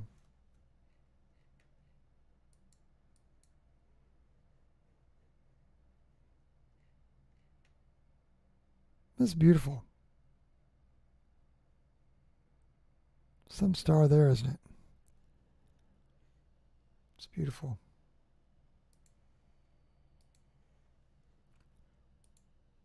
Oh, yeah. So see, at 8 minutes, we're getting a lot more detail. So part of this is just you have to be patient. Give it some time.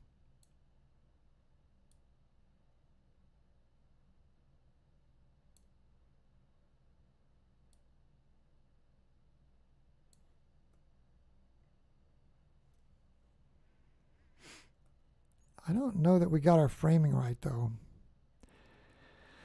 I think part of it was because the camera is spun a little bit incorrectly. But look, we're starting to pick up a little bit of this. See that structure there? And I think that's called the, is that the eastern veil? Let's look at our telescope and see which way are we pitched. No, we're still straight up. I think this is the western veil, and I think that, or maybe I've got these backward. Maybe that's the eastern veil, and this is the western veil. Let's see if Caldwell helps us out with this. I mean, Hubble.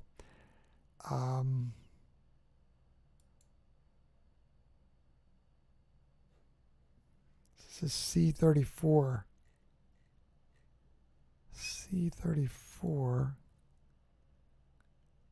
Wow, look at that structure. Whew. The Veil Nebula is one of the most spectacular supernova remnants. That's why it's a supernova remnant in the night sky, extending 110 light years across and covering an area 6 times larger than the full moon. The western section of the veil is Caldwell 34 or 6960.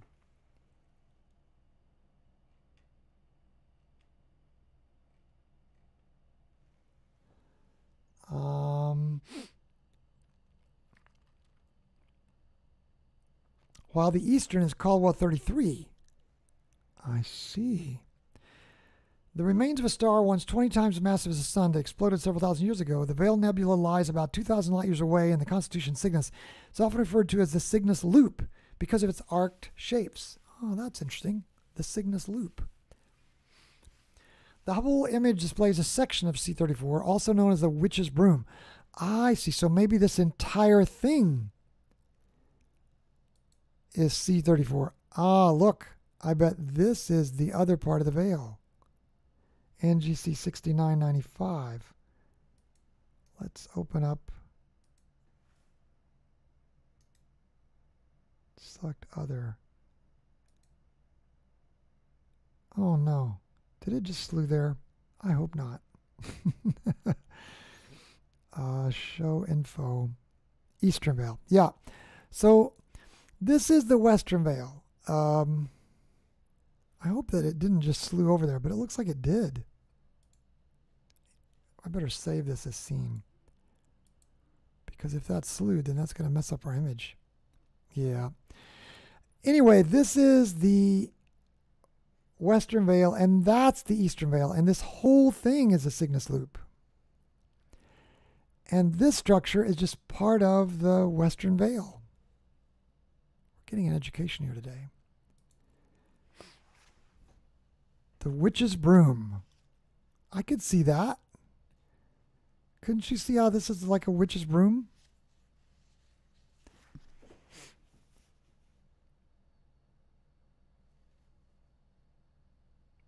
Roughly 2 light years across, covering only a tiny fraction of the nebulous structure. It's a mosaic of 6 Hubble pictures taken with a wide field camera on April 3rd of 2015. The fast-moving blast wave from the supernova explosion is plowing into a wall of cool, denser interstellar gas, emitting light and forcing twisting tendrils of gas into a frenetic ballet. Who writes this stuff? The nebula lies along the edge of a large bubble of low-density gas that was blown into space by the dying star prior to its self-detonation. This image shows an incredible array of structure and detail from the collision between the blast wave and the gas and dust that make up the cavity wall. The nebula resembles a crumpled bedsheet viewed from its side. Now that is a good description. A crumpled bedsheet viewed from the side. The bright regions are where the shock wave is encountering relatively dense material or where the bedsheet ripples are viewed edge on. By comparing these 2015 observations to images taken by Hubble in 1997, astronomers can study how the nebula has expanded in the intervening 18 years. And by studying the nebula's structure, scientists will learn more about how the formation of the nebula's tendrils have been influenced by the density variations in the expelled stellar material as well as the space around it. Imagine that. We can compare the change over 18 years if we've got the Hubble, and we can look through this soda straw of how strongly it is magnified. Astronomer William Herschel identified the Veil Nebula in 1784. His work was followed up by Wilhelmina Fleming's 1904 discovery of a fainter portion of the nebula, referred to as Pickering's Triangle, after the director of the Harvard College Observatory, where Fleming worked. How about that? So this must be Pickering's Triangle. This, on this left side.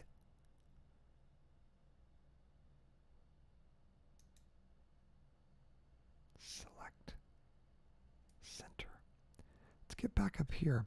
So this is Pickering's Triangle, and this is the Witch's Broom, and all of this is the Western Veil.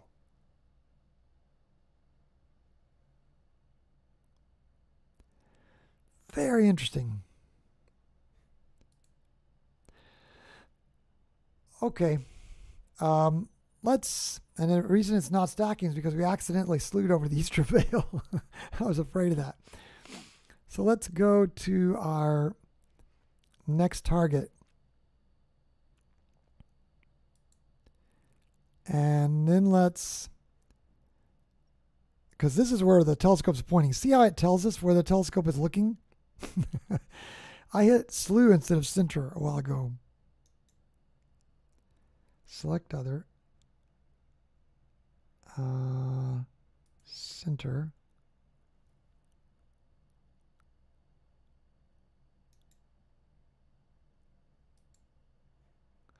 So we'll just slew once and for all over to NGC 6995. Oh, before I forget, we need to take C34 and say add to the observed list. And over here in Live Sky, we need to search for 34 and delete 34 and save it. And then this is 6995. which it said was Caldwell 33, right? Yeah, Caldwell 33. So we'll close this and we'll open Caldwell 33, which is the eastern veil. I don't know why these are backward. I guess because the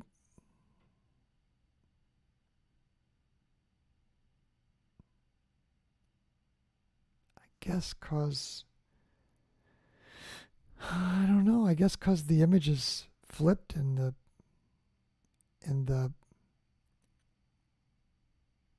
I don't know. So that's western veil on the right, and this is the eastern veil on the left. It should be the other. Oh, I see why. Because we're looking up in the sky at night, and so the things that are on the left are toward the east in the sky. So it's not like looking at a terrestrial map where things on the right are to the east. That's right. Okay, so we're looking up in the sky. The things that are on the left are toward the east. So this is the eastern veil, 6995. And let's go here and put here C33. And we'll start. Did we plate solve? Can't remember if we plate solved. Guess we could look up here in the tools and say deep sky image annotation. So that's where the eastern veil is going to be. So I don't think we've plate solved yet. So let's plate solve.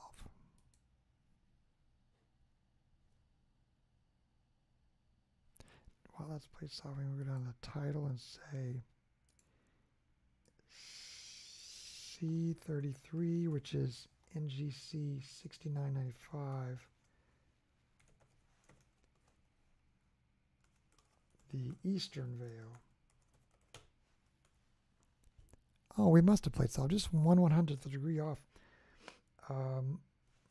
And this is a diffuse nebula.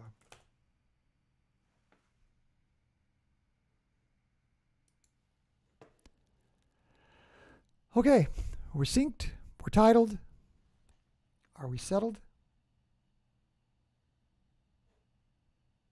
There we go. And let's start imaging. Boy, you sure can't see it without time exposures, can you? It's just not possible. We need aperture and time and stacks of frames. You know, stacks of frames give us more time as well. Yeah, look at that. At 20 seconds, we could already see that. Boy, that's a mess of color, isn't it? Let's color balance, white balance, whatever you want to call that. And let's get our mids back over here and our blacks here on this crest. A little bit to the right of the crest. And now let's pull our mids back until we can start to see that color. Yeah, look at that. Wow, that's after just 40 seconds. This is beautiful. So this is the eastern veil. And on June 15th last year, we said beautiful crescent shape. Faint but beautiful, same night. I was drunk. Just kidding, I wasn't drunk. July 21st last year, I wrote very faint. I think we're going to see a little better here. We could make out the faint structures after just 20 seconds of integration. This, the eastern veil, is a great complement to C34, the western veil.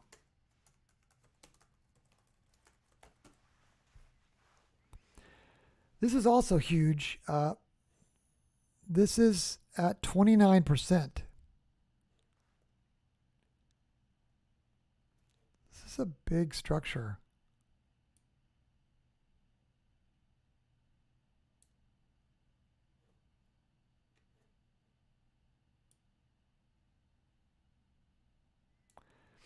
Really does look like a crescent shape, doesn't it?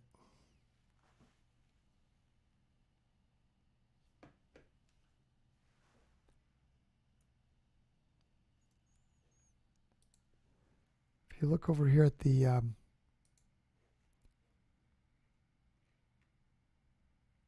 planetarium software, look how there's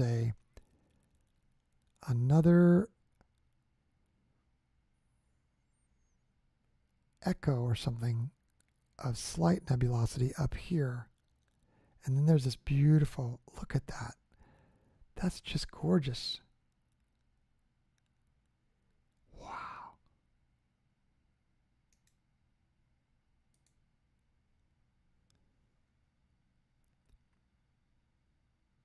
Just gorgeous. Look at all this structure down here. We're not seeing much of that yet. Just maybe starting to pick it up here. If we make the sky just a little bit darker, then it almost gives it more contrast against the night sky, doesn't it? Again, you can see why Sir Patrick Caldwell Moore had a heart for these objects which were omitted from Messier's list. I know we've shared this before, so if you've heard this before, forgive me, but Charles Messier in the 1700s, the mid-1700s, and his colleagues, they were looking for comets. They were just comet crazy. So they were concerned about things in our own solar system. And when they would see objects that reminded them of comets, it would distract them. And they'd start looking at it. Are you a comet? Are you a comet? Are you a comet? And they'd spend several minutes looking at it and realize, oh my goodness, I've seen that before. Why do I keep seeing that? And then what they would do is they'd catalog that so they could remember, don't confuse that in the future. It was like an annoyance. And this list of things that annoyed him has become the most well-known list of deep sky objects in the world, the Messier list. Well, along about the mid-1990s, an amateur astronomer in UK named Sir Patrick Moore had a compound last name, Caldwell Moore, but he typically was known as Sir Patrick Moore. He said, oh my goodness, if a person has a telescope and they're ready for a little bit better challenge, there are some beautiful objects that Messier missed. And he said, these should be collected. And in one night, handwritten, he made a list of these objects. And when he made his list, he made them in order by north to south. And he also included a lot of objects that are in the southern hemisphere that Messier missed because he was observing in the northern hemisphere. So finally, our Australian brothers and sisters and our New Zealand brothers and sisters and our South American and the Southern Cone of Africa brothers and sisters, they have some objects that are special in their sky, just like Messier observed in the northern hemisphere. Kind of gives them equal time. And so now we finally get these huge objects that were in the southern sky that Messier missed, like the large and the small Magellanic Cloud that we don't ever get to see. They have all their equivalents to the Orion Nebula versions over in the south part of the sky that are beautiful for them. And also Sir Patrick Caldwell Moore included those in his list. So what we're looking at here is something that obviously should have been included in Messier's list if he really wanted to find the most spectacular night sky images, but he didn't, because he was using a 3.5-inch telescope for one thing. And these objects are a little more challenging, but once viewed through a telescope, they're very beautiful, aren't they? Look at all this superstructure now. Look up in here. The hints, in just 6 minutes, look at the hints of superstructure we're picking up here, which are these over on the right-hand side in the planetarium software. They're these hints. And we're starting to see those after just 6 minutes of stacking. Time exposures, just 6 minutes. As we stack, our color balance changes, I think in part because it's picking up the color of this huge object. And it's trying to figure out what color do I need to do here. So it's trying to make sense out of all these colors that it's seeing.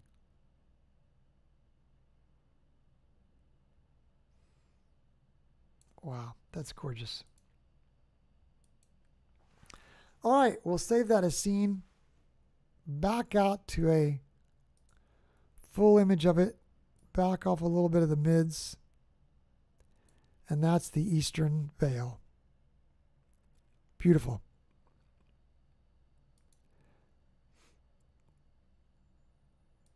All right, so we go to C33 and we say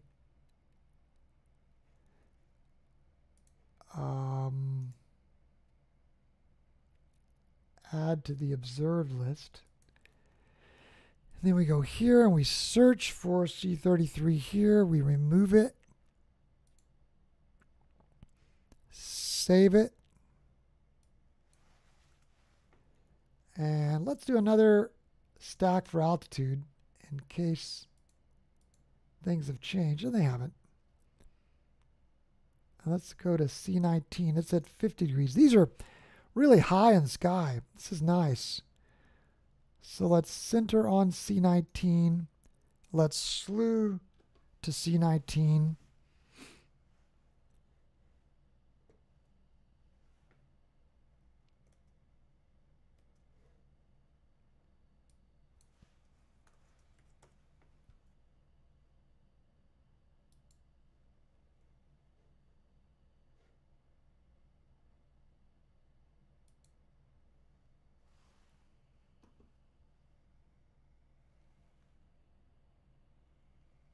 Quite a bit of light pollution in that view, huh?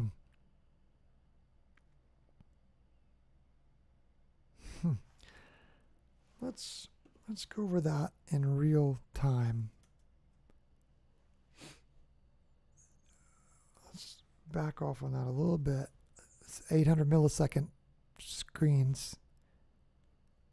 Let's make it 600 or 700 milliseconds maybe. Maybe 600 milliseconds. I wonder if we're starting to get a little bit of morning dawn light. Maybe. But this white light here, yeah, that might be a little bit of the morning dawn because there's the building over off to the right. This is looking northeast. Look at the clouds and the morning dawn starting to appear. We're down to 500 milliseconds. Yeah. That's wild. Okay, so let's do start imaging here. Let's go down here in our title, change this to C19. And let's open up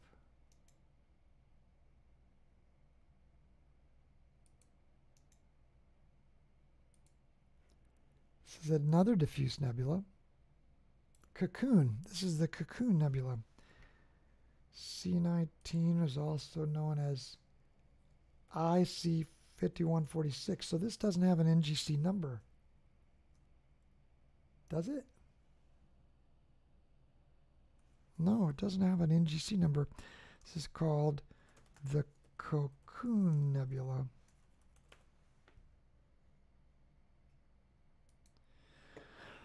Wonder why this doesn't. Maybe you think it's a diffuse nebula. I wonder why it doesn't have an NGC number. Let's do a color balance. Move our mids over. I think we're having to color balance now because the dawn, the morning sky is kind of chasing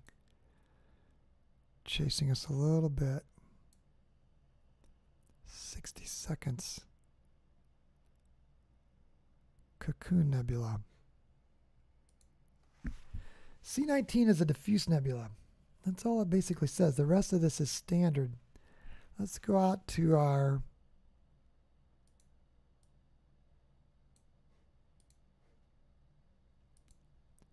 And let's search for C19,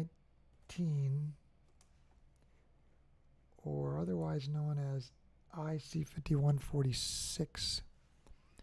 IC5146. It's a reflection emission nebula and Caldwell object cluster. IC5146 is a cluster of 9.5 magnitude stars involved in a bright and a dark nebula. So the actual IC number is the cluster number, also known as Colander 470. It's a magnitude plus 10, so that's kind of dim. Wouldn't be naked eye. I mean, you could see this in binoculars perhaps, but the star Pi Cygni, the open cluster NGC 7209 is nearby. There's 7209.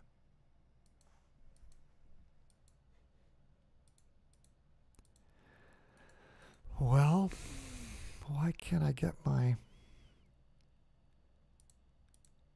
There we go. Here's 7209, the open cluster here. Ah, I see. Look at that. You had to zoom in quite a bit. So there's an open cluster 5146. And that open cluster is illuminating this diffuse nebula.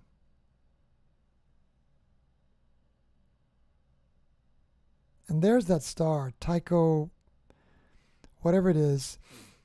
That star, Pi Cygni,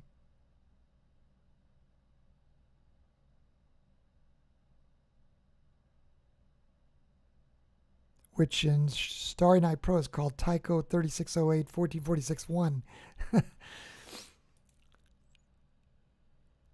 This is rather small. I wonder if it tells us the angular size. Well, not too bad. 12 arc minutes.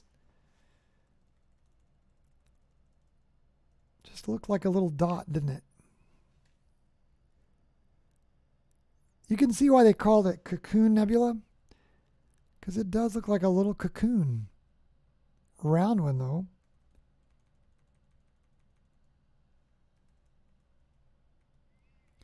Quite a bit going on there. Let's go over and see if we can spot this yet. I'll do another color balance. Pull these darks over.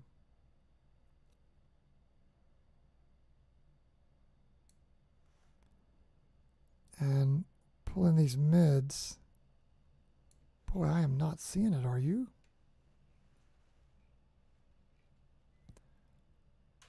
Huh.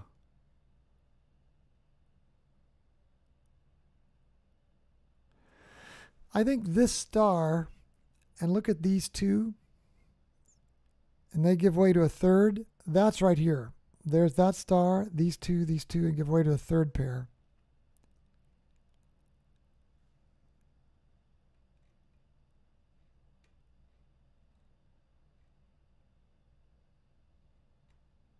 So I guess this star and this star. So this is our central star.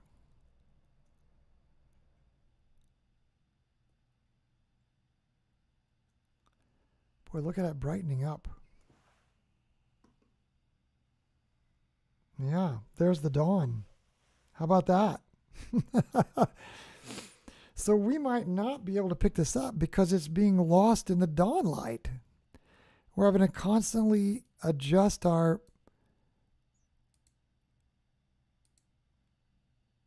color. Oh, there it is. See up here? Boy, we would never have picked this out if we were using visual observing. But with EAA, we can see it now. See right up here. I don't know if you're noticing it, but it's, if you're able to see it on the YouTube stream, but that nebulosity is right up there.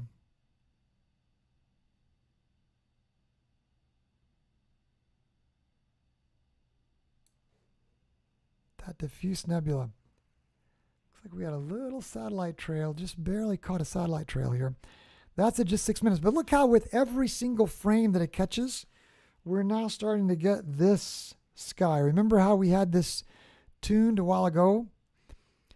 We had it tuned almost down to darkness. And with every single image now, the dawn is coming. The dawn is chasing us. Corin Lewis, nice to have you here from London, 1108 there. Welcome, Corin. Glad you're here.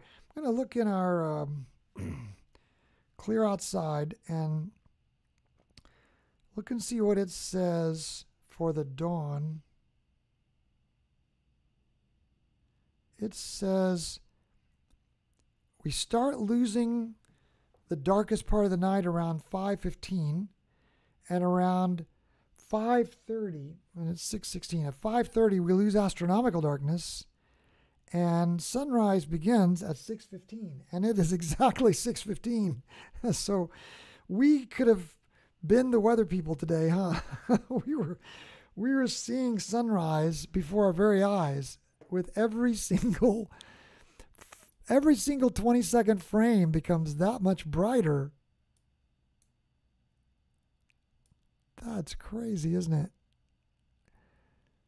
So I'm going to try to scale these blacks and kick up our mids, but we are losing this object in the morning sky, but it is right there. I can barely make it out, but it is not our best image of the cocoon. There's another picture of sunrise. Oh my goodness, look at that. Look at that sunrise. So there you have it. Let me do a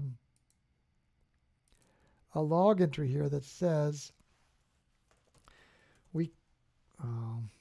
that's our little glitch again. So we're going to delete that one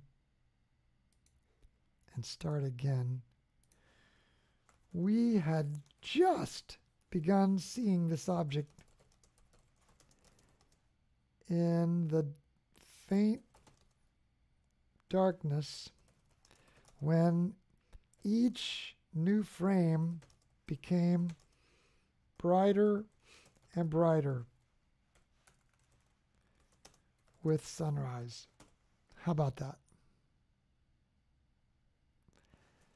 Not our best view of the Cocoon Nebula. That's funny. Well, I gotta say, this is a new experience for me. I guess that just shows I'm still a fairly new observer. I've been doing this for, I guess, 1.5 years now, but I've never gotten up early and watched sunrise come in sharp cap while trying to view an object in the east.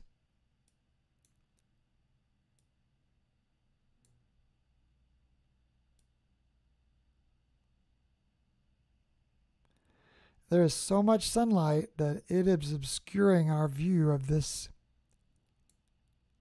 Cocoon Nebula. Oh, there it is. You see it again up here?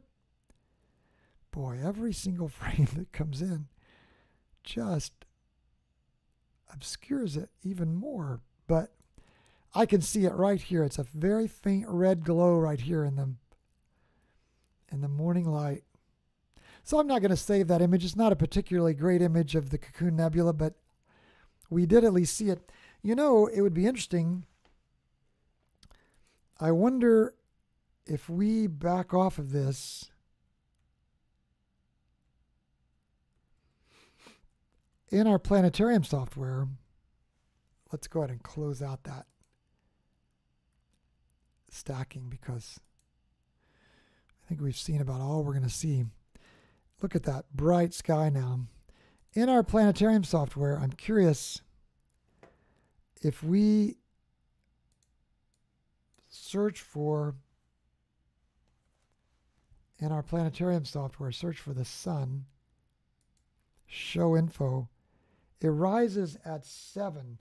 So what this tells us is a full 40 minutes before sunrise, we start losing the ability to see the night sky. I would say even at 45 minutes. So let's kind of remember that. lights are coming on for you and they are going out for me. Simon says that's great, Simon. Oh, that's funny. Simon, I'm trying to remember where you are. Are you in Colorado? I don't think you've said yet. Or are you down in Australia, Simon? Maybe you're down in Australia.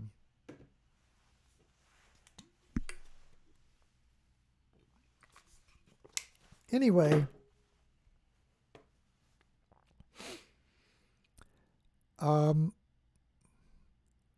we can't see the sun yet with our horizon here, but let's do this. Let's go up under options and say, I'm sorry, view, and say hide the horizon.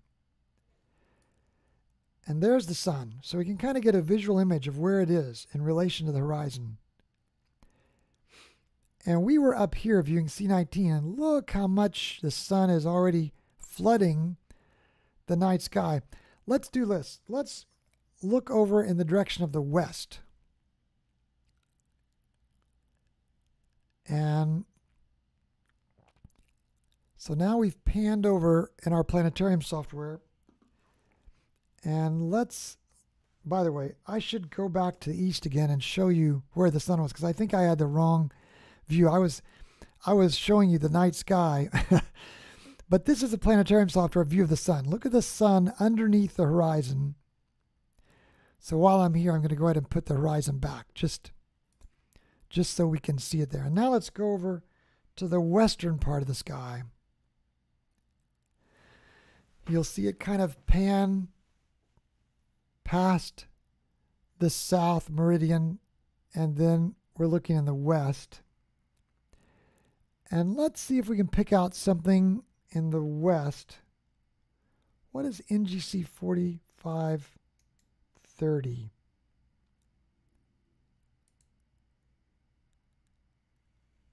Oh, it's a double star mistaken for a deep sky object. I wonder if we could find, well, I know something we'll still be able to see easily, huh?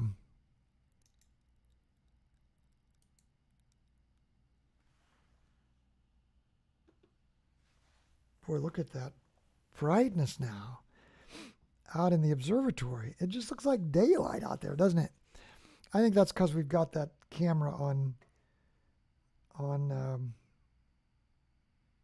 you know, night mode. There's no infrared on that camera, but it does allow you to adjust for the darkness. And that's a beautiful view of the counterweights over there to the left.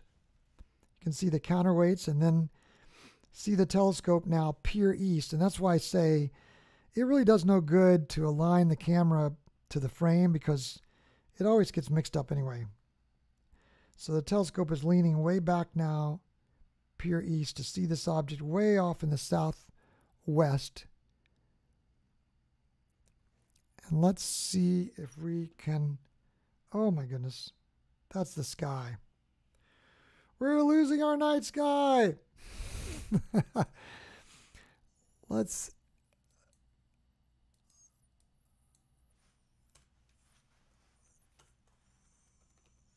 just put moon here, and let's change this to about a 500 millisecond camera view at maybe a gain of 100. There we go. And let's back off a little bit. And let's make it 80 milliseconds. My goodness. Let's make it 1 millisecond. There we go. There's the moon.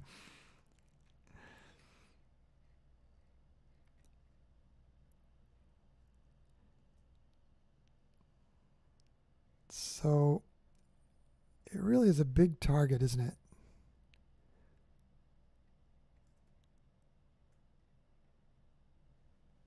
So we can still see the moon at least. Now let's go over to SharpCap, to planetarium software, and let's zoom in on the moon over here.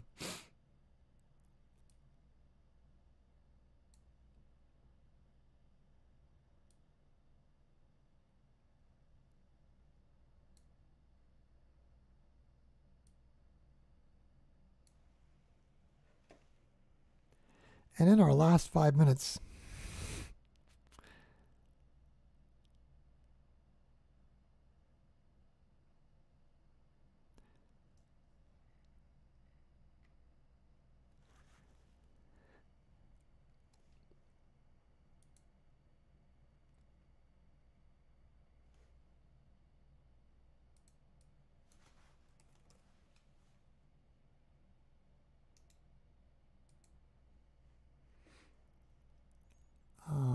labels.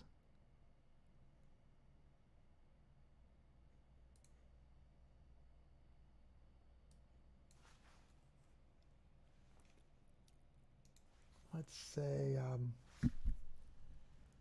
look at all these choices. If you right-click the moon, it's just got so many special choices. Markers and outlines, for example. And what we can do is pull this in and say, for instance, if we want to see Tycho, we check that and it shows us Tycho. So here's this crater down here at the bottom. Why is it moving off of my frame? So there's Tycho. So then we can look here and find Tycho in real life. This is our real-time image of the moon on the left, and this is our planetarium software on the right. So one at a time, we can kind of look at a crater and then go find it. So see Tycho in real time. And this crater here,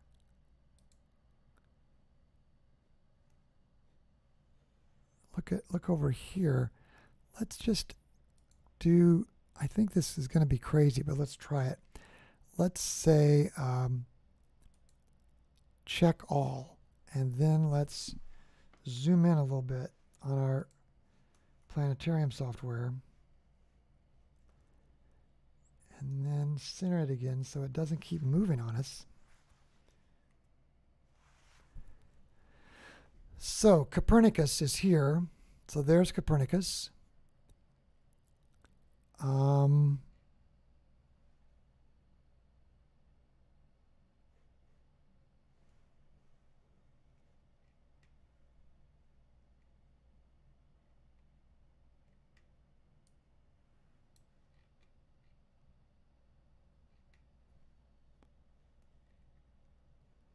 Gassendi.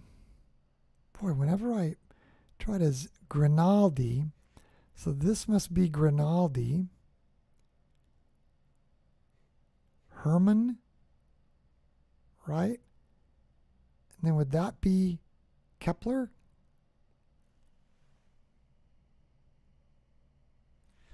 Kim is on Omega Centauri. Wow, I wish we could see your scope, Kim.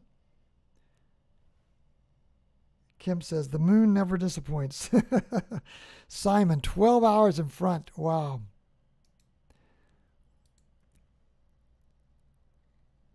I need to spend some time. Like, for instance, here's the Apollo 14 moon landing site. I just need to, there's Ptolemy. You should have told me so. I should know this crater there. What is that giant crater there? Is that Copernicus? Yeah, that must be Copernicus.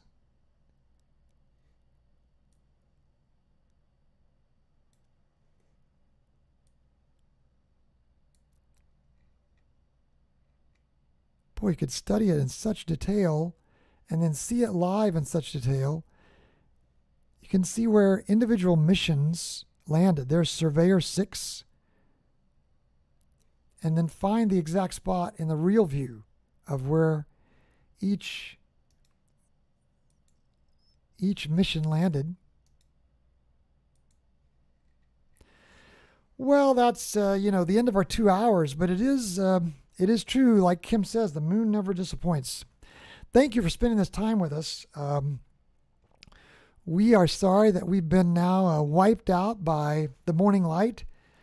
I'm going to hang around here and just see if by chance I can spot Mercury. I mean, let's see if Mercury has risen yet. I know we're at our 2 hour. We're at our 2 hour mark. It's not currently visible. It rises at 7:40. Oh my goodness. So we're an hour and 10 minutes before Mercury rises. I don't see how we're going to see it. But anyway, thanks for being with us for these 2 hours early in the morning on this April 19th morning in a cold spring morning here. Thank you for making it a part of your day to start your day with us, or depending on where you are in the world, end your day.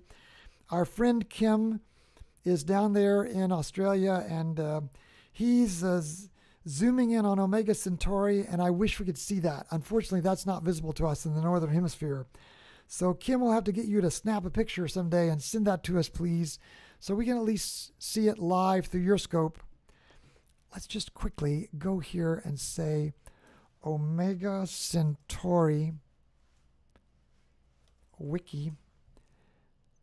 This is what Kim is viewing real time now down in Australia. It's a globular cluster in the constellation Centaurus, was first identified non-stellar object by Edmund Halley, located 17,000 light years away. It's the largest known globular cluster in the Milky Way. It's estimated to contain 10 million stars, total mass equivalent to 4 million solar masses. It's the most massive known globular cluster in the whole Milky Way. And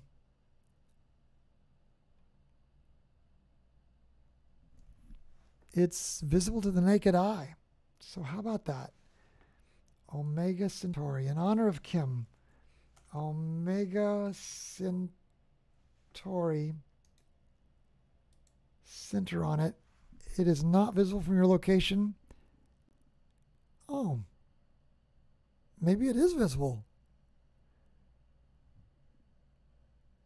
It says it will reappear in your local sky tonight at 11 and will look best tomorrow morning at 1:16. So maybe it is visible in the northern hemisphere. I was thinking that it was only a southern hemisphere object. Peter, thank you for your kind encouragement. Simon, thank you for your encouragement. You guys are great to cheer us on, and we appreciate the encouragement. So it's showing us what it's going to look like at 1:17 a.m. It's very low in our sky, so, oh yeah, look at that. Very low. I would say very low. I don't know if we'll be able to ever pick that up or not, Kim. We'd rather see a picture from you, from your southern hemisphere view of it, please. So you'll have to send us a picture, please, Kim. Thank you a lot for being a part of this. We look forward to the next time around. If you don't mind, if you like content like this, would you please hit subscribe and a thumbs up, and maybe even click that bell so that you'll be notified when we do these live streams. Even if you don't want to, if you would consider it, I'm just kidding. But if you would, it doesn't cost you anything, and that bumps it up in other people's algorithms of YouTube. Thank you for your friendship and partnership with Emerald Hill Skies, and we'll see you in the next one. God bless.